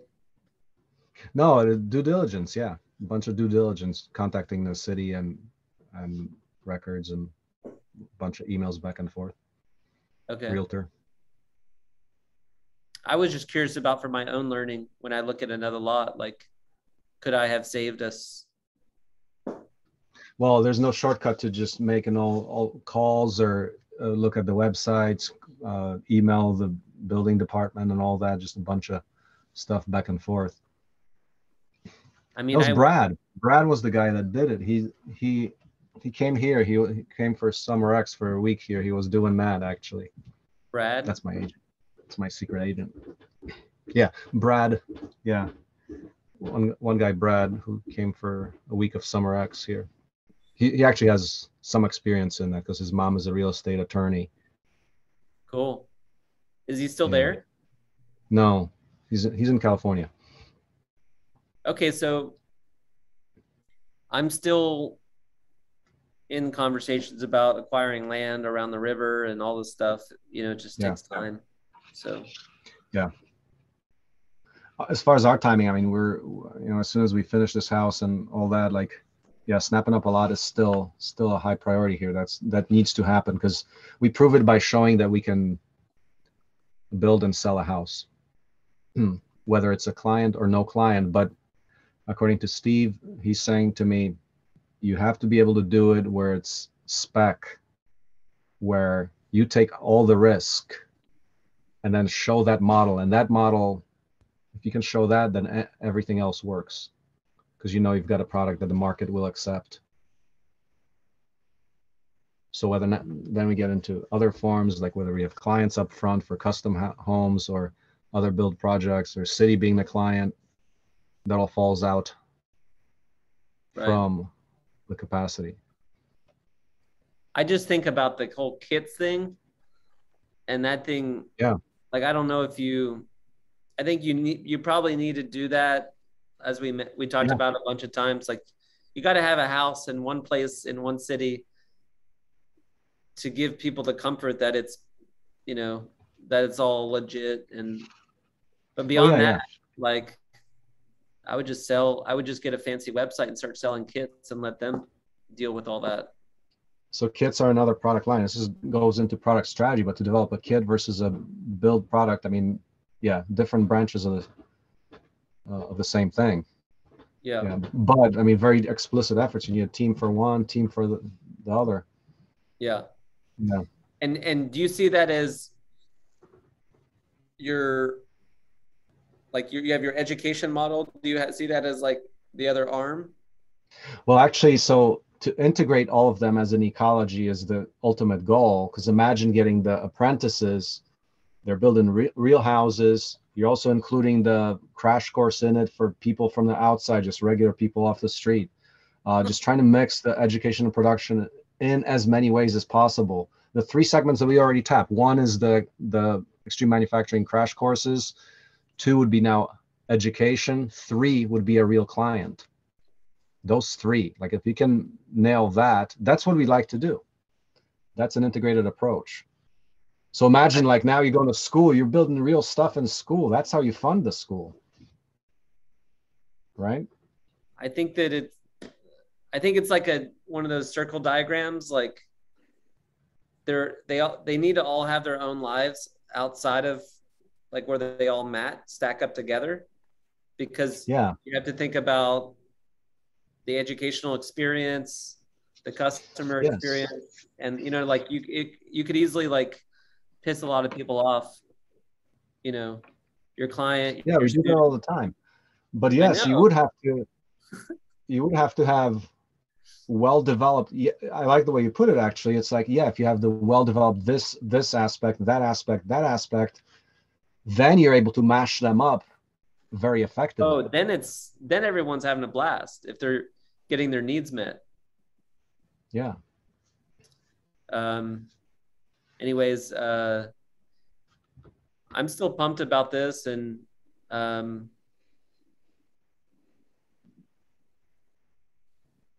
think that I mean, I wouldn't feel confident building a factory until we're getting a certain amount of sales through in kits through an online site. So I really want to see that happen, because it improves everything, your positioning, because then you can start saying that 100% of people who go through my program are being paid, what is it, this wage if they want it. Yeah. Yeah, of course. But then you kind of pulled out a chicken and egg argument here, because how do you get your kit without the microfactory? Because you can't get that kind of efficiency without having an efficient operation. Accounts Well, receivable. you can Say still what? sell things online. Like we could be servicing on your farm. We could be servicing a online site pretty. We could be breaking at the seams, and it could be completely obvious that we are backlogged and backordered, and that's where I would want to be when I'm talking to someone about buying some, one of these major industrial, leasing it out. I mean, we would be hedging but de-risked. It'd be a lot. That'd be a lot easier to make that jump from that moment than from where we are right now. No, of course. But that's So a that's where given. I Like want once you we to get get that, at. yeah, of course, of course. But I think the branding, the sexiness of the solar punk and the kits, it's got to have a certain aesthetic, and we have to have all the product benefits and the so that's why I think we need 200K, because it needs like we could just hire a firm and they could do all that for us, and we could have hire a leader of that particular group, and that you trust. The other element that we didn't mention is the media. So eventually getting, all these modules recorded, instructional, and then so in VR, a campus and training and kind of like a Khan Academy. So imagine like, oh, well, the boy who harnessed wind, what would have happened if he would have had access to this amount of information? I mean, he could have built himself a house too. He could build himself a battery. I don't know. So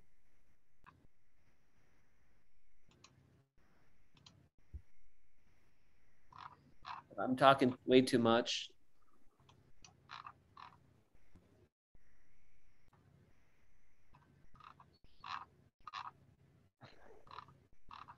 But You're the anti-Amazon. This is everybody and their mom is kissing the ring of Amazon for them to come to their city. And if we embrace the open source manufacturing model, every single city could produce the most important machines for them to become a resilient society. This is being recorded. That's some good copy. Yeah. It is good copy. Like, think about if every single major anchor institution in Kansas City started procuring all the property, plant, equipment using open source manufacturing products. That's what I wrote in that one pager. You remember what I wrote? It says, it transforms the balance sheet of any industrial company because you have lifetime use. So it's cheaper to buy, it's cheaper to service, and it lasts longer. So, well, that's happened in 2008 and after. But the thing is like, way.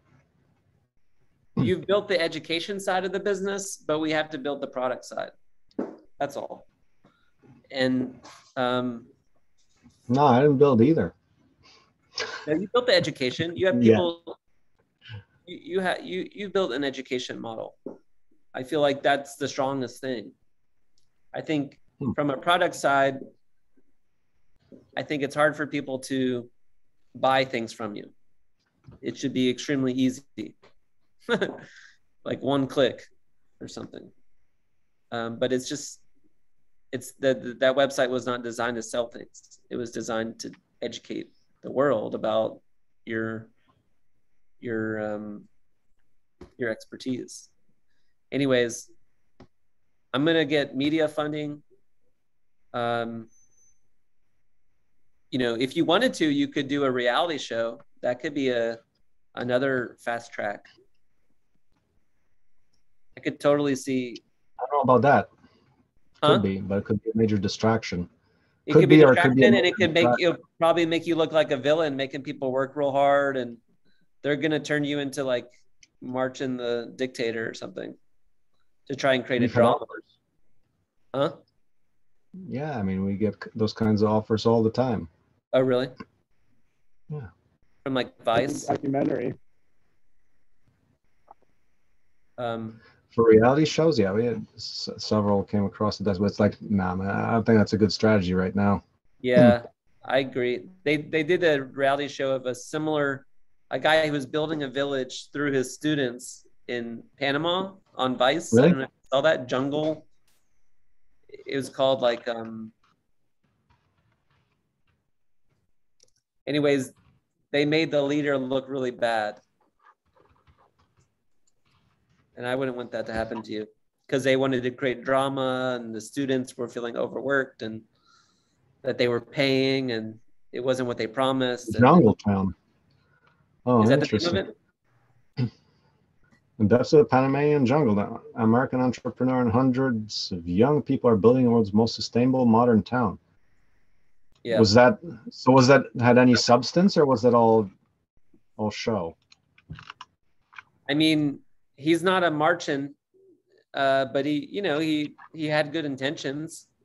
Probably, I think the infrastructure on, I don't know.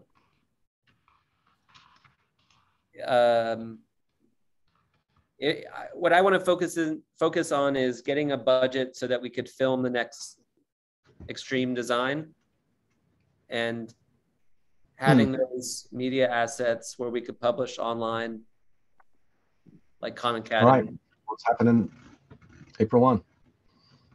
What? It's happening April 1. Oh, really? It's on a critical path that John drew up. Oh, the 2-week one for the house? Yeah. Okay. I think that's a good goal. It's a little preview for the audiences. Mm-hmm. There's your announcement, your teaser. Yeah. Check that off the task list. I keep forgetting these are recorded. Yeah. That's insane.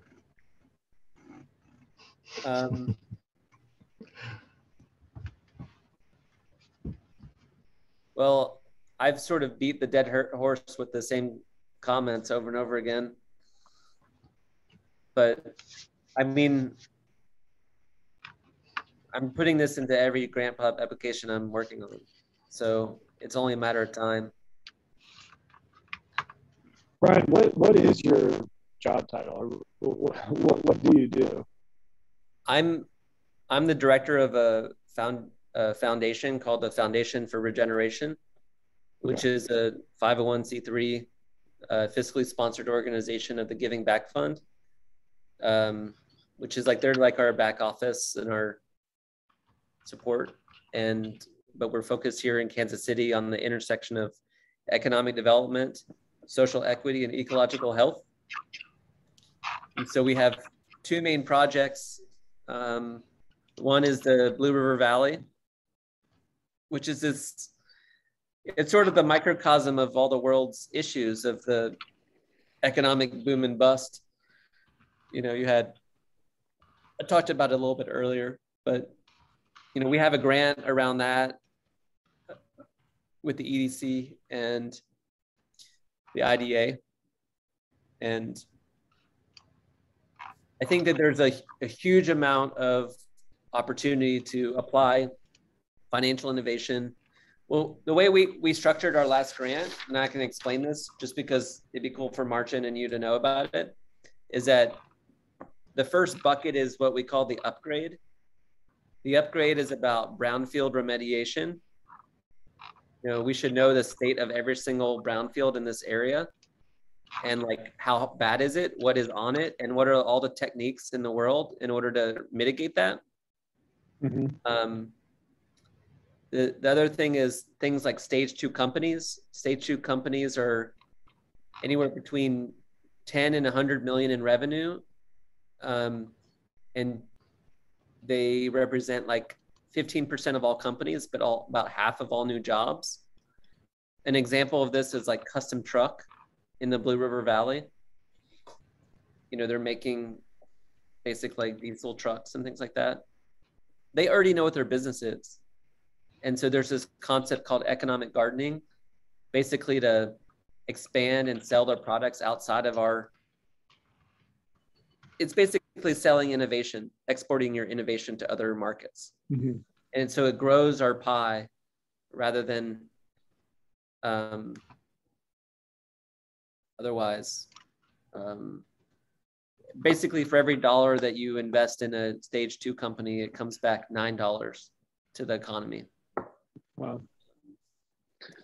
I'm really sorry, guys. Do you mind if I check on my daughter real quick? No. Just having a, yeah, I'll be right back. You said daughter? Daughter. Mm-hmm. What are you looking at, Marcin? I was looking at economic gardening. Economicgardening.org. Yeah, so he signed a letter of support. The National Center for Economic Gardening. He's worked in like 9 states. I think that from a grant perspective, what we have going for you is rural. And manufacturing. There's more money available than there ever has been in terms of like, there's a once in a generation opportunity through ARPA and all the infrastructure dollars. So I want to have these applications in, and I don't know. I think there's probably people that actually, there's all this stuff that we're talking about. What about just actually people who are developing, like, here's the assets for the documentation, the design, economic models, like regarding the core development of the Seed Eco Home part, which is what we try to do in an apprenticeship and part of Summer X. Any ideas on where that actually comes from? Like how to, and John, we actually talked about that, like projects, students or whatever, but it would have to be more seasoned more seasoned professionals that actually help in that project, getting a collection of people to say, okay, we're getting around solving housing, partnerships around that. Oh, so I thought you were going with this is around financing for students, but what are you asking for now? Yeah, well, financing for students is one thread. The other thread is product. You're talking about product, but yes, going directly to the product, there's on one side you're talking about marketing, but the product, the development part, that's the thing that is very hard to get people to show up for. And say John's showing up to, we're actually developing the product of the builder crash course. So I guess the relevant question would be, how do we find more people like John, that nature, people who are actually contributing to the product, like the MVP and the commercial aspects that fall out. I mean, it's a good question. Because that's really what we're still trying to solve. And Steve said, hey, build that house, you show the economic model, then you've solved it, and you'll be able to pay for talent or attract it.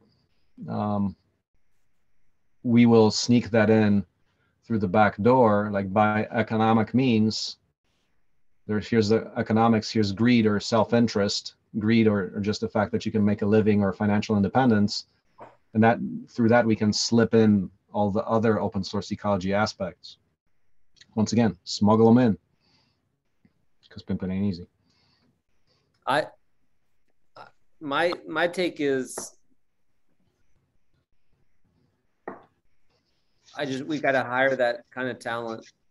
You either need to find an entrepreneur who's willing to lean in, and you give them. I mean, you hire talked the talent about Dow earlier. Why not? Yeah. I mean, possibly. But note this: if we hire that talent, I believe we have failed at that which we're trying to prove, and that is the collaboration part, the economic collaboration in open. So it's like the world is at this unique place where that just does not take place along the notions of open source ecology. It's not there yet, So yeah, we can, we can get the product, we can possibly hire, but man, the only drawback of that is, in my view, we failed to show that which we're trying to prove, which is economic collaboration. Well, I mean, economic collaboration. Are you a purist, or do you want to get things done? It really comes down to that. I mean, it does. I mean, like, if you're a purist and you want everything to be kind of recreated at every moment, then you're sort of, it's like quicksand and we can't get anything done. I'm not recreated, collaborated. No, there's a distinction there. Okay. Not reinventing wheels. Let's say that there's talented people listening. What is it that you're really offering to them? Because outside of I pay you, you pay me, or I pay you, you deliver this service and a scope of work, and it's really clear. You have to get really clear on, you're basically asking people to volunteer their time or take equity in something, or it's kind of confusing on that side. You have to be really clear. It's confusing. It's really a call for investing their time into solving pressing world issues. Now that's a very vague thing. It's very hard to explain. So no, that's too visionary, too much into this exploratory territory. That's the challenge. But I think there still is a solution to that challenge. But I don't know what it is. I mean, I guess what you're saying is that if what you're describing is like Wikipedia doesn't pay people to build their website, and so you want that to happen as a result of the culture? similarly? Well, Wikipedia is not a good model because they do pay their staff $30 million. I think that that's a great thing. I think that, I mean, we should really huddle on this with a whiteboard and come to some like sandboxes and buckets of like, it's hard to build an organization if you want to enjob everybody, including any potential employee that you are talking to. I think that it's totally okay. I think there's plenty of people that don't want to be an entrepreneur and they just want to do the innovative stuff and they want to work with you. And I think it's totally fine if you have a staff of 100 people working to advance open source manufacturing in every city in the world. I mean, you need that level of. Yeah, that's fine. The question is, how do we get there? Yeah. I would keep in mind that you're going to change the environment each progressive step that you take. So right now you're trying to grapple with like how are you going to bring all of these people into your world given their current impressions. But as you prototype and MVP and get more exposure, the trade-off between 9-to-5 job that is paying me an investment in open source manufacturing is going to equalize because it's going to become more feasible, more real to them. Oh yeah. And like the initial step is sort of, you may have to play in the world in which people are comfortable in now to a certain extent. And inception happens subtly, in other words, potentially. Yeah. And yeah, I don't know, but we will do all this. It's happening. Sooner rather than later.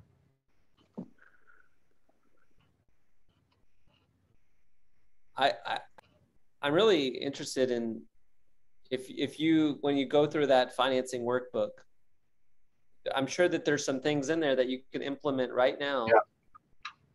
Yeah, I'll think about that. I'll take a look at it. I have been working on finding the right kind of finance partner. I haven't found that person or group yet, but if we could find. And we're going to have to solve that for the housing part, for the actual housing purchase. Well, like Habitat for Humanity is their own financier. Yeah, if we had somebody that was willing to underwrite the loans as like our partner, that for any of the potential clients, they were like our preferred financer, then it becomes easier, So that'll have to be part of solving this thing. Yeah. No, I was doing that for myself, my own loan, thinking and trying to find the right group that could go, if they could do one and they have understood your model, then they could do 10 or 100. But I actually got denied for my loan. So you got denied? I got denied. What'd you tell them? I sent them all my information, and I'm a little bit weird on paper. I come off like I have all the money in the world, but I don't.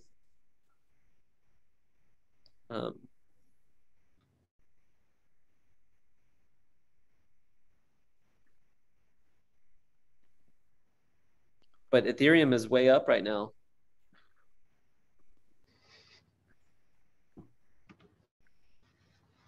Yeah. I went long on Ethereum.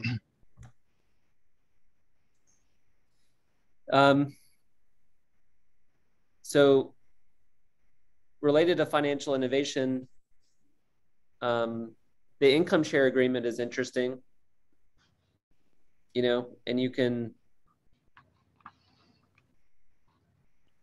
I think the best way is to find.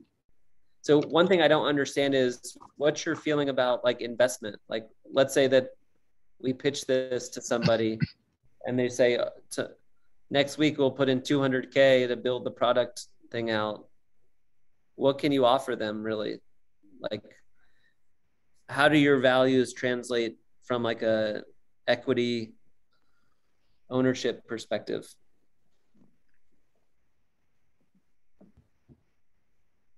Ideally, it would be an offer to you can run this business because we're developing a distributive enterprise. But that's a very hard sell because that means you actually have to do the work. And investors don't want to do any work. But that would be in the next economy, that's the thing. You have access. When you equalize the playing field, then you have the access to doing things, not by legacy, but by your initiative. Now, wasn't that the American dream?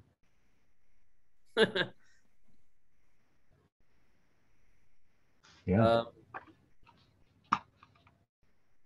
So if we can answer some of those questions, even if it is like a DAO and it's, you know, you're really unique, as long if we could have the answers and we could have our pathways for people to play. I got to think about the DAO route, basically a contract, like self-enforcing ways, that there are incentives that are monetizable in some way. It's I think there's something there because the DAO is like, it's a structure where here's a product you don't have. You know what that is? Here's how you can buy a share of it. Nope. I was just about to ask, but I thought Marcin was going to explain it. It's a decentralized autonomous organization. Okay. So it happens a lot or lately on these crypto, with Ethereum, people use it for community tokens or like even access through NFTs. Like, let's say that everyone had a OSE token. Well, if you had an OSE token, that could be the only thing that you need in order to get on the wiki. Okay. Saying that he wants it open source, maybe you don't do that. That would be technically a paywall. Yep. So you probably wouldn't do that, Marcin, would you? No, you could do an NFT like that. Why not? Well, because then it's not open source, it's pay to play. Yeah, but you can pay in different ways. What about paying by learning skills so you can contribute back? That would be the right way to pay to play. Or maybe, would you be open to like a certain amount of knowledge that's, I mean, you kind of already do that, but like there's like layers of free and then there's like a premium. Yeah, I mean, that's doable. Like you can, which is what exists already. It's like everything is out there, but good luck finding it, right? Yeah. So the value added is that you make it easy. Yeah. While not eliminating true open access, because somebody who wants to spend the time, they can actually find all that info. It's all there. Only that number of people that have the time or initiative or fire in their pants to do it is very small. People want processed product. Yeah, you could charge for that. Did I show you all my idea for membership? No. This is the only part on our website where it talks about it, but something like this.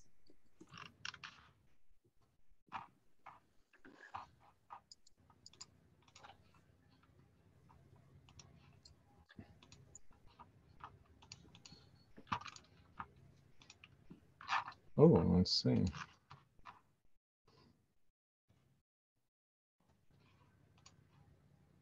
So it's like you're a member and then you get access to, you know, more membership and you get a pair of goggles.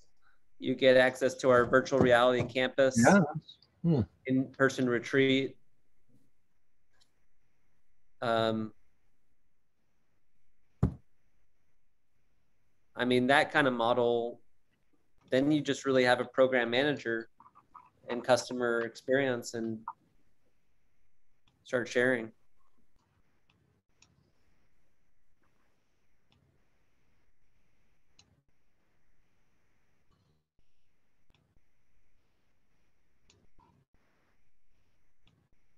Yeah.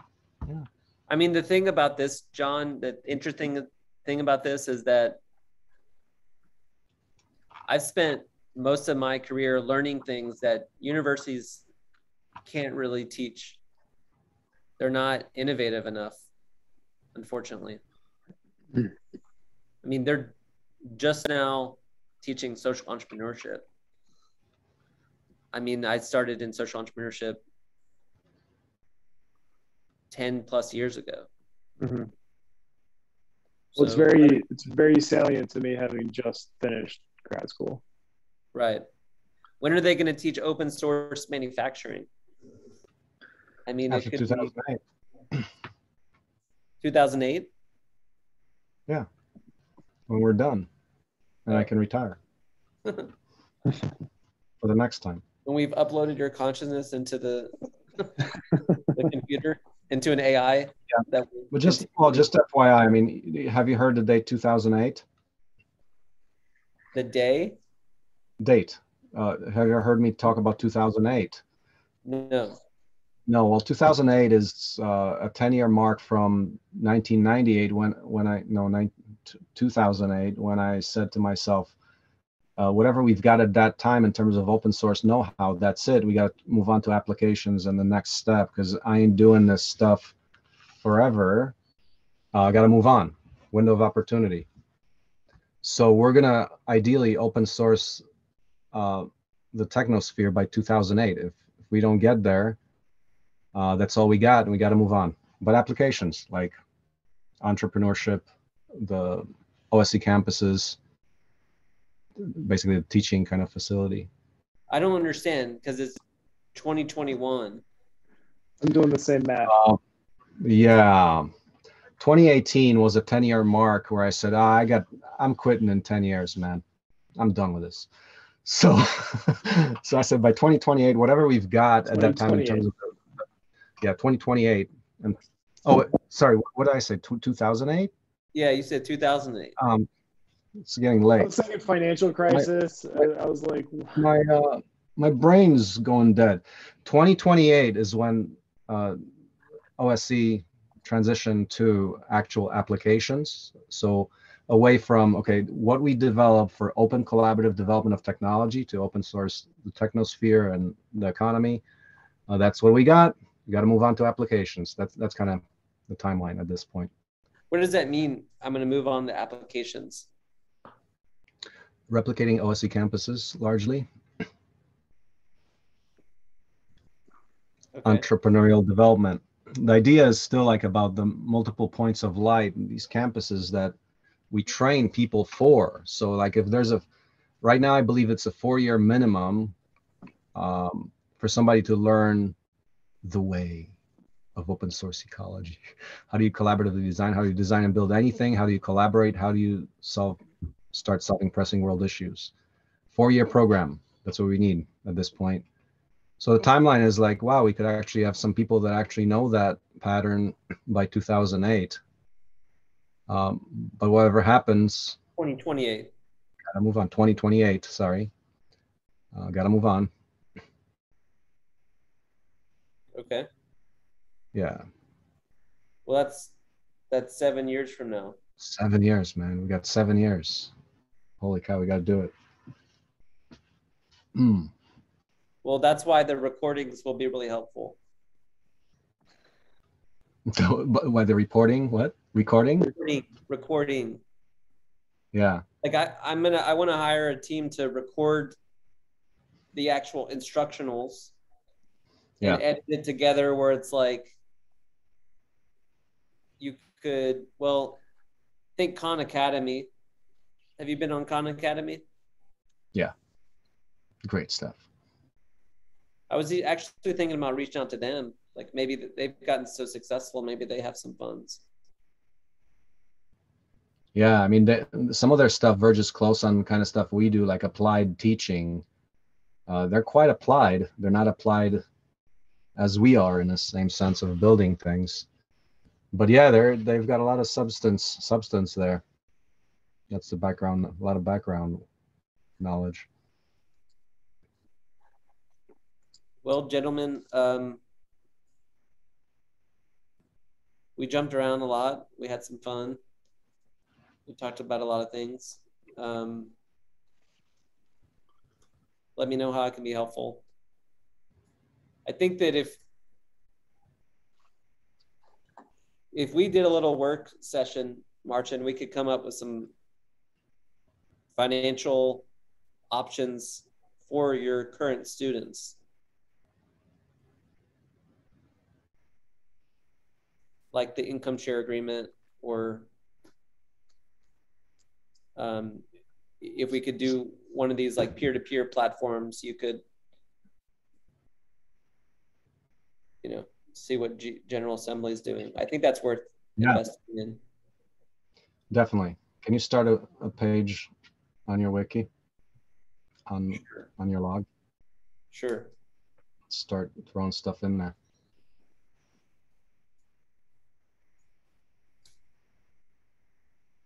All right.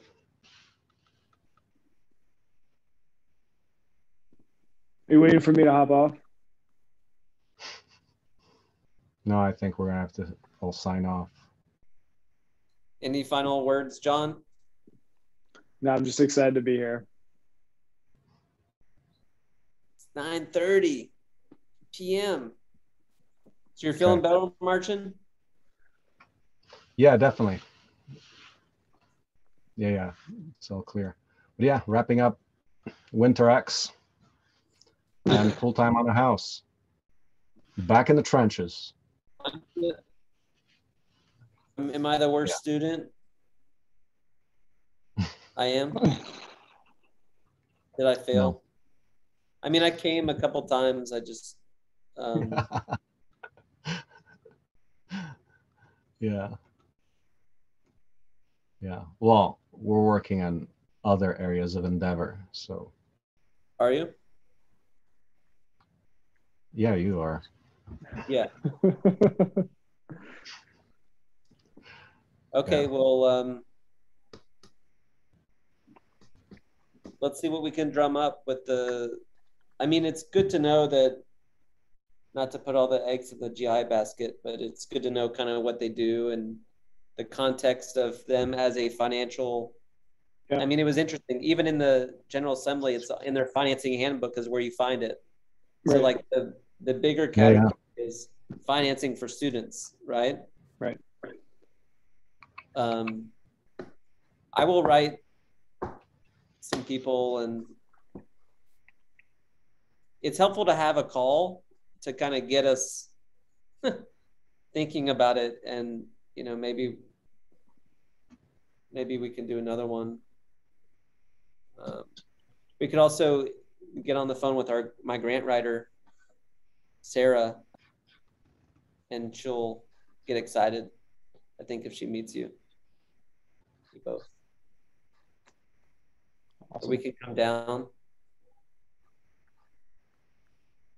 to Maysville. Sweet Maysville, Missouri is waiting for you. Rural economic development. I mean, just from that perspective, if you were to build your factory there, that's a lot of opportunity. Well, that's what's happening. I mean, if we haven't touched our community, I don't think we have legitimacy anywhere else. So yeah, it has to start in our backyard.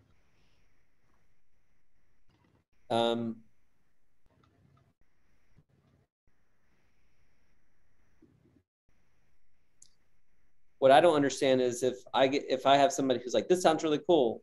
If I give you 200K, what do I get? If we can't answer that question, we got to figure out the answer. I'll give you 200K. What do I get?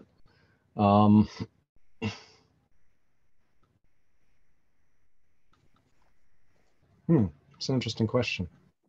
We need to do some design around the entities and the governance and think about some things in order to be able to take on.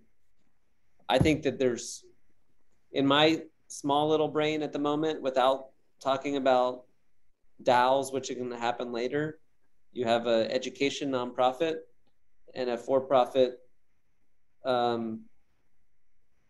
kit business. When you say 200K, are you saying a donor or an investor, or is that the same? In that situation, I was thinking about an investor. Because I do feel like if we put in a certain amount of money around branding expertise, website, and then story and aesthetic, you could create a strong business on the kit business. My mind goes immediately on a question like that is, what physical things do you need? Invest in their production so that you get the product that's the best in the world. Or is money and not an issue to them, where they buy whatever shit they get off the shelf and don't care about other properties? But I think we can make an offer saying, hey, get this product, and now, oh, if it's some product, whether it's got lifetime design or environmental friendliness or whatever that is, our role is to say, we've got something better,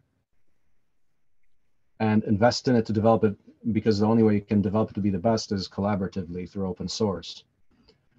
And that is a pretty hard sell, but that's kind of how the DAO, that would be like the essence of the DAO. Invest in something that doesn't exist, but something that does not kill or steal from anybody, which the current economy does everywhere. So if you want to invest on this deeper level, this is what you do. So to a single investor, it might be a little hard, but I think a structure like DAO lends itself to to crazy ass thinking, where you can actually start getting into the white paper that explains the logic, and people actually sign into that. It's my 2 cents. Yeah, maybe. I don't want to.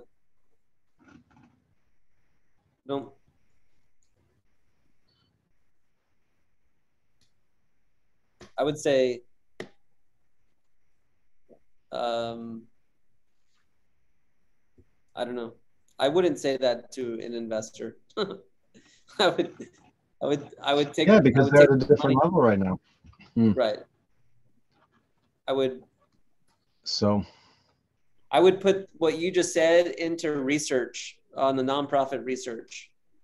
Say, oh, we can do some nonprofit stuff. You can donate it. We can do research on a product of your choice, or we can invest it in something that is going to be our engine of growth, which is going to help sell products. Like, we need to be able to buy Google AdWords. We need to be able to have a brand, product descriptions, product sites, sell kits. And then that ultimately will pay for all the apprentices when they finish. They'll have plenty of clients. Now they could go out on their own. And what you said, how does that benefit the investor though? Are they getting financial return? Yeah. I mean, he would be, well, there's only a number of, at the moment, you could, I think that the way I would do it is just an equity investment. So maybe OSE is an equity holder. Can't do that, but what about, so do we create a structure that is for sale at the end of the day? That's the difficulty there, because we're not for sale. That's the thing. It sounds purist, right? But at the end of the day, it's like, what I was trying to figure out is, yeah, that's what I was trying to figure out is, where you stand philosophically or values wise on just, okay, yeah, there's a few ways to finance your business. You can take on debt, or you can get an equity investment. Yeah, imagine an equity where the wealth stays in the company forever, and people can trade stock, but they can never cash out. See what I'm saying? So you're retaining the wealth in this organization, and what's the wealth in the organization? That means the service it provides, so that, like the parasitic thing of like, oh yeah, people just buying and selling shares of it, so that'll be the equity. It doesn't matter. It doesn't destroy the substance of the organization. See, because once people start hoping to sell, like, because there's going to be like a cash out at the end of the day, that will shift the dynamic to what happens inside the organization.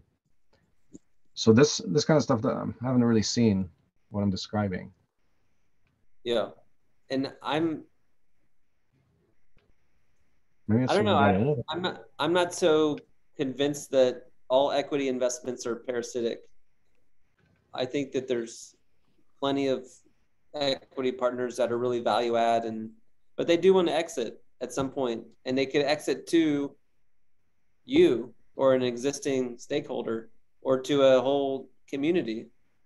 They don't have to exit to a big company, and you can have constraints on those exits. So yeah, you'd have to define an exit so that yeah. So I think maybe just hacking the existing structures might work. Yeah, I don't have any problem with someone saying, I think what you're doing is valuable, and so I'm going to give you 200K right now where no one else is giving us 200K. And then we take that and build the best. I mean, we take that 200K and turn it into 200 million with the right media strategy, the right kits, the right brand, the right photos, and they should be rewarded for taking that level of risk with us. But yeah, it can't influence the culture. But you know, like I said, I can play with a lot of different sort of models of thought and I'd say philosophy, depending on, I was just like, I don't really know where you stand on these things. And what I think that you need is I think that if we could set that up, get it going, kits going, hire a CEO, and just, that's like your sister brother organization where they're selling, they're building the factory and doing all this stuff. You're providing the workforce and educating and doing like R&D, and you have a nonprofit that could own part of that company, the majority of that company. Anyways, it's getting late. John's sitting there with his kid in the other room, all nice. I mean, well, I was going to say, if you can sell beating the market, so it's just turn the 200K into a form of debt with a balloon payment after the first product delivery or whatever, that it's 10% or instead of 8%, you know, they still get a guarantee, they get a return. It's capped out and they don't own a piece of the company either. But I may be complicating things here because it is getting late.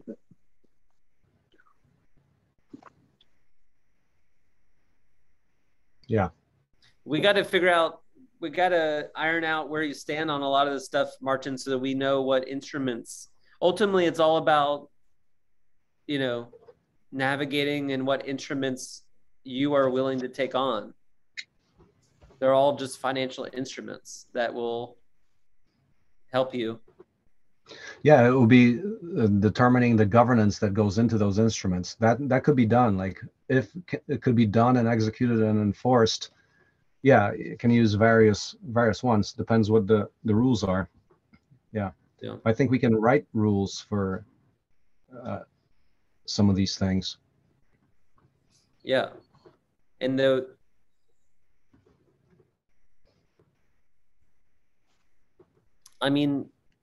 but it has to be related to ethical distributive economies. I mean, yeah. I don't think anybody would be interested in what you're doing if they weren't into that.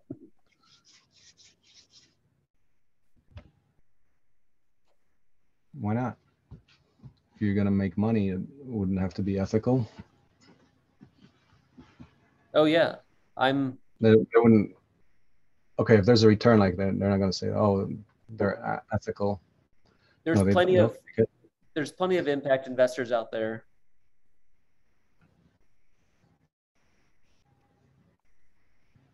But what's interesting is that it almost feels like we don't have the right people. You know, we need somebody who's built like a, you know, who's ran a factory and with an e-commerce component. I mean, that kind of profile. To Oh hire. yeah, of course we don't have those people. Yeah, we might. What? Yeah, of course we don't have those people. So. Yet. Yes. I think that was Katarina's idea originally, the kits. I think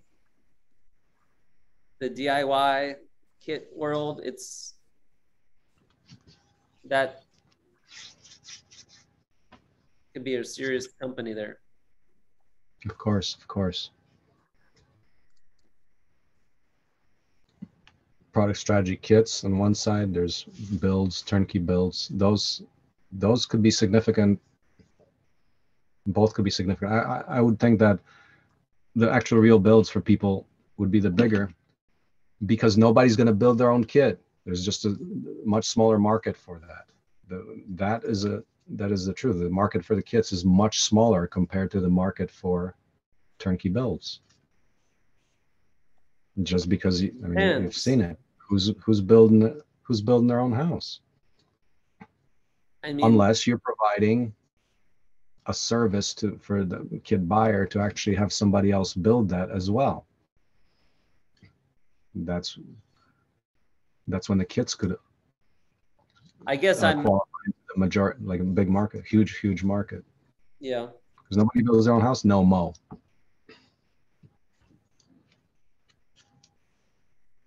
Well, there's tiny home movement. People are doing their vans and their RVs and their buses conversions, and talking about that. The 3D printers. It almost feels like, you used to build your model rockets, and it's kind of like, what if every science class in the country built a 3D printer, 5th grade, Of course. That's possible, right? Yeah.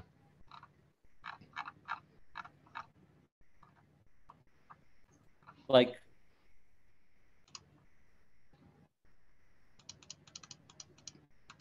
I think there is a market for DIY craft making, essentially. There's a market, but yeah, I don't think that market solves housing. It will be part of the solution. Right. It's different than solving housing. That's a different. That's where we start. That's what you want. That's a starting premise. We solve housing. We invite people because we're calling out for solving housing.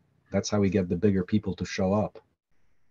That's the theory of open source collaboration. Yeah, the people who really want to do that, or people who have a great track record in it. I think that's where I get a little bit different than you, because I see like all the things that you've done and all the different products. I'm thinking like,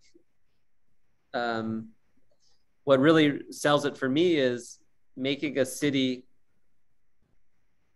giving this city its own capacity for resiliency.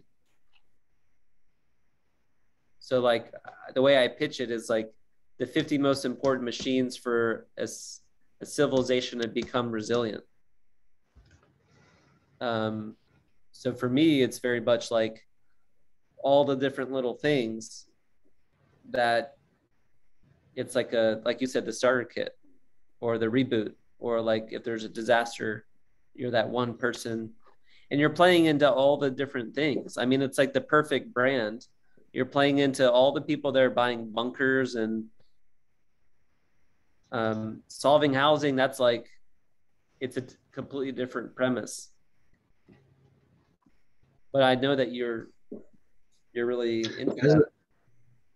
Yeah, it is a different premise, but it's also an outcome of, if you have the enabling technologies, but not just enabling technologies, the paradigm for how you collaborate to develop things in general, because that's the actual product of the GVCS. It's not the 50 tools, it's the techniques to develop anything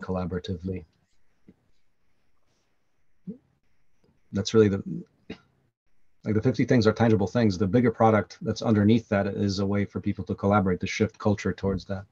Out of which the natural byproduct is things like, oh, let's solve housing. Let's solve energy. Is it because of the swarm builds, or what is it? Well, no, it's collaboration. It's collaboration. And there's various techniques we developed. Swarm builds is one technique we've developed, but it's really collaborative design. It's the collaborative part, collaborative design for a transparent and inclusive economy of abundance. That's our mission. So the collaboration is what's going to solve the problems, because problems are bigger than individuals, and together we can accomplish more. So the premise here is really about collaborating. That's what we're trying to sell. Is there something that I could watch that talks about the collaboration? Because when I think about it, I get like swarm builds, but I haven't, and maybe there's a page, the wiki page on our wiki called Collaborative Literacy. There's a few discussions on that. And today with John, we were talking about that. Nobody buys it. It's cool, but to implement, to really learn it is hard. That's my conclusion from this year. So part of what, so John, before we talked to you, we were talking about, well, maybe we need to take that discussion to a higher level. Just get that, get the premises in there more understandable by a larger majority of people. Because right now we focus a lot on actual technical tools to get there, the actual how you do it. Here's how you collaborate openly. Bam! It's too hard. It's a lot of elements in there. It includes culture and technology, mindset. Yeah. But collaborative literacy captures the bigger concept. Okay. Well, it's interesting. We got to communicate this effectively would be good, like so we really get people inspired. Because I think, like, I'm still convinced that, and I can't sell this to anybody yet, but I'm convinced that this collaborative thingy, man, it is the most powerful thing, but it's very well misunderstood, and nobody really does it. And the problem is people think they do it. So there's this big elephant in the room, this big meta story we're living in regarding collaboration and collaborative literacy. And to explain it well, that would be a treat. Maybe people would actually understand what we do and how we do it. Yeah, I mean, I've been hanging around, and maybe I don't even understand. It sounds like.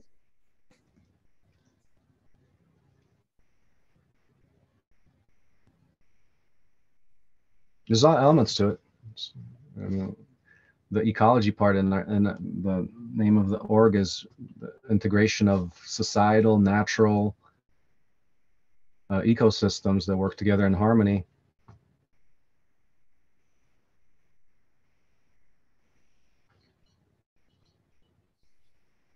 All right, well, we have a lot of work to do. Yeah, but I'm retiring in 2028. And then what? Party, man, just party. You're not gonna be able to retire. No, of course not. We're gonna build 1,000 OSE campuses, global villages worldwide, centers of regenerative beauty, like you're describing in your 100 million proposal. He's gonna move to that jungle village in Panama.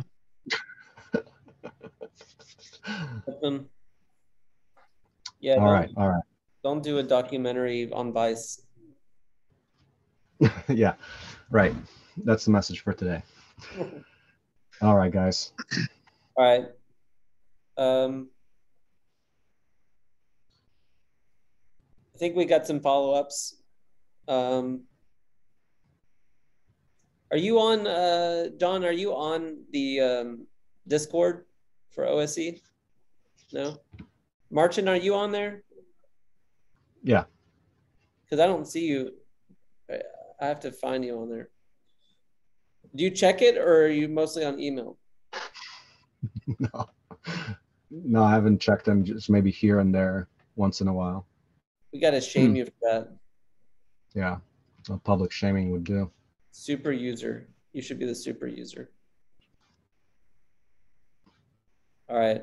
Well. Okay. Yeah. Well, invite John if you do use that, but yeah. If you don't use it, then we'll just stick to email. Yeah. I prefer Slack. I invited you to my Slack for my foundation, but you don't use Slack, I'm guessing. Not so much. Well, and then you're talking about collaborative literacy? Go figure that. Communication platform acceptance. Yeah.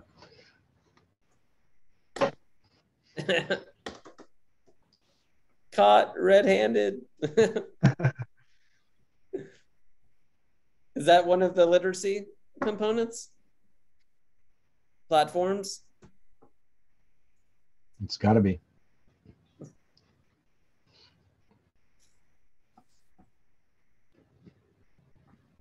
All right. Well, I think. Okay, guys. Yeah. Take care, everybody. Thanks. We'll see you guys. Bye. Bye-bye. Bye, John. Thank you. You too. John, send me the recording. Will do. Blast it all over the world. Yeah. All right. Later, man. Bye.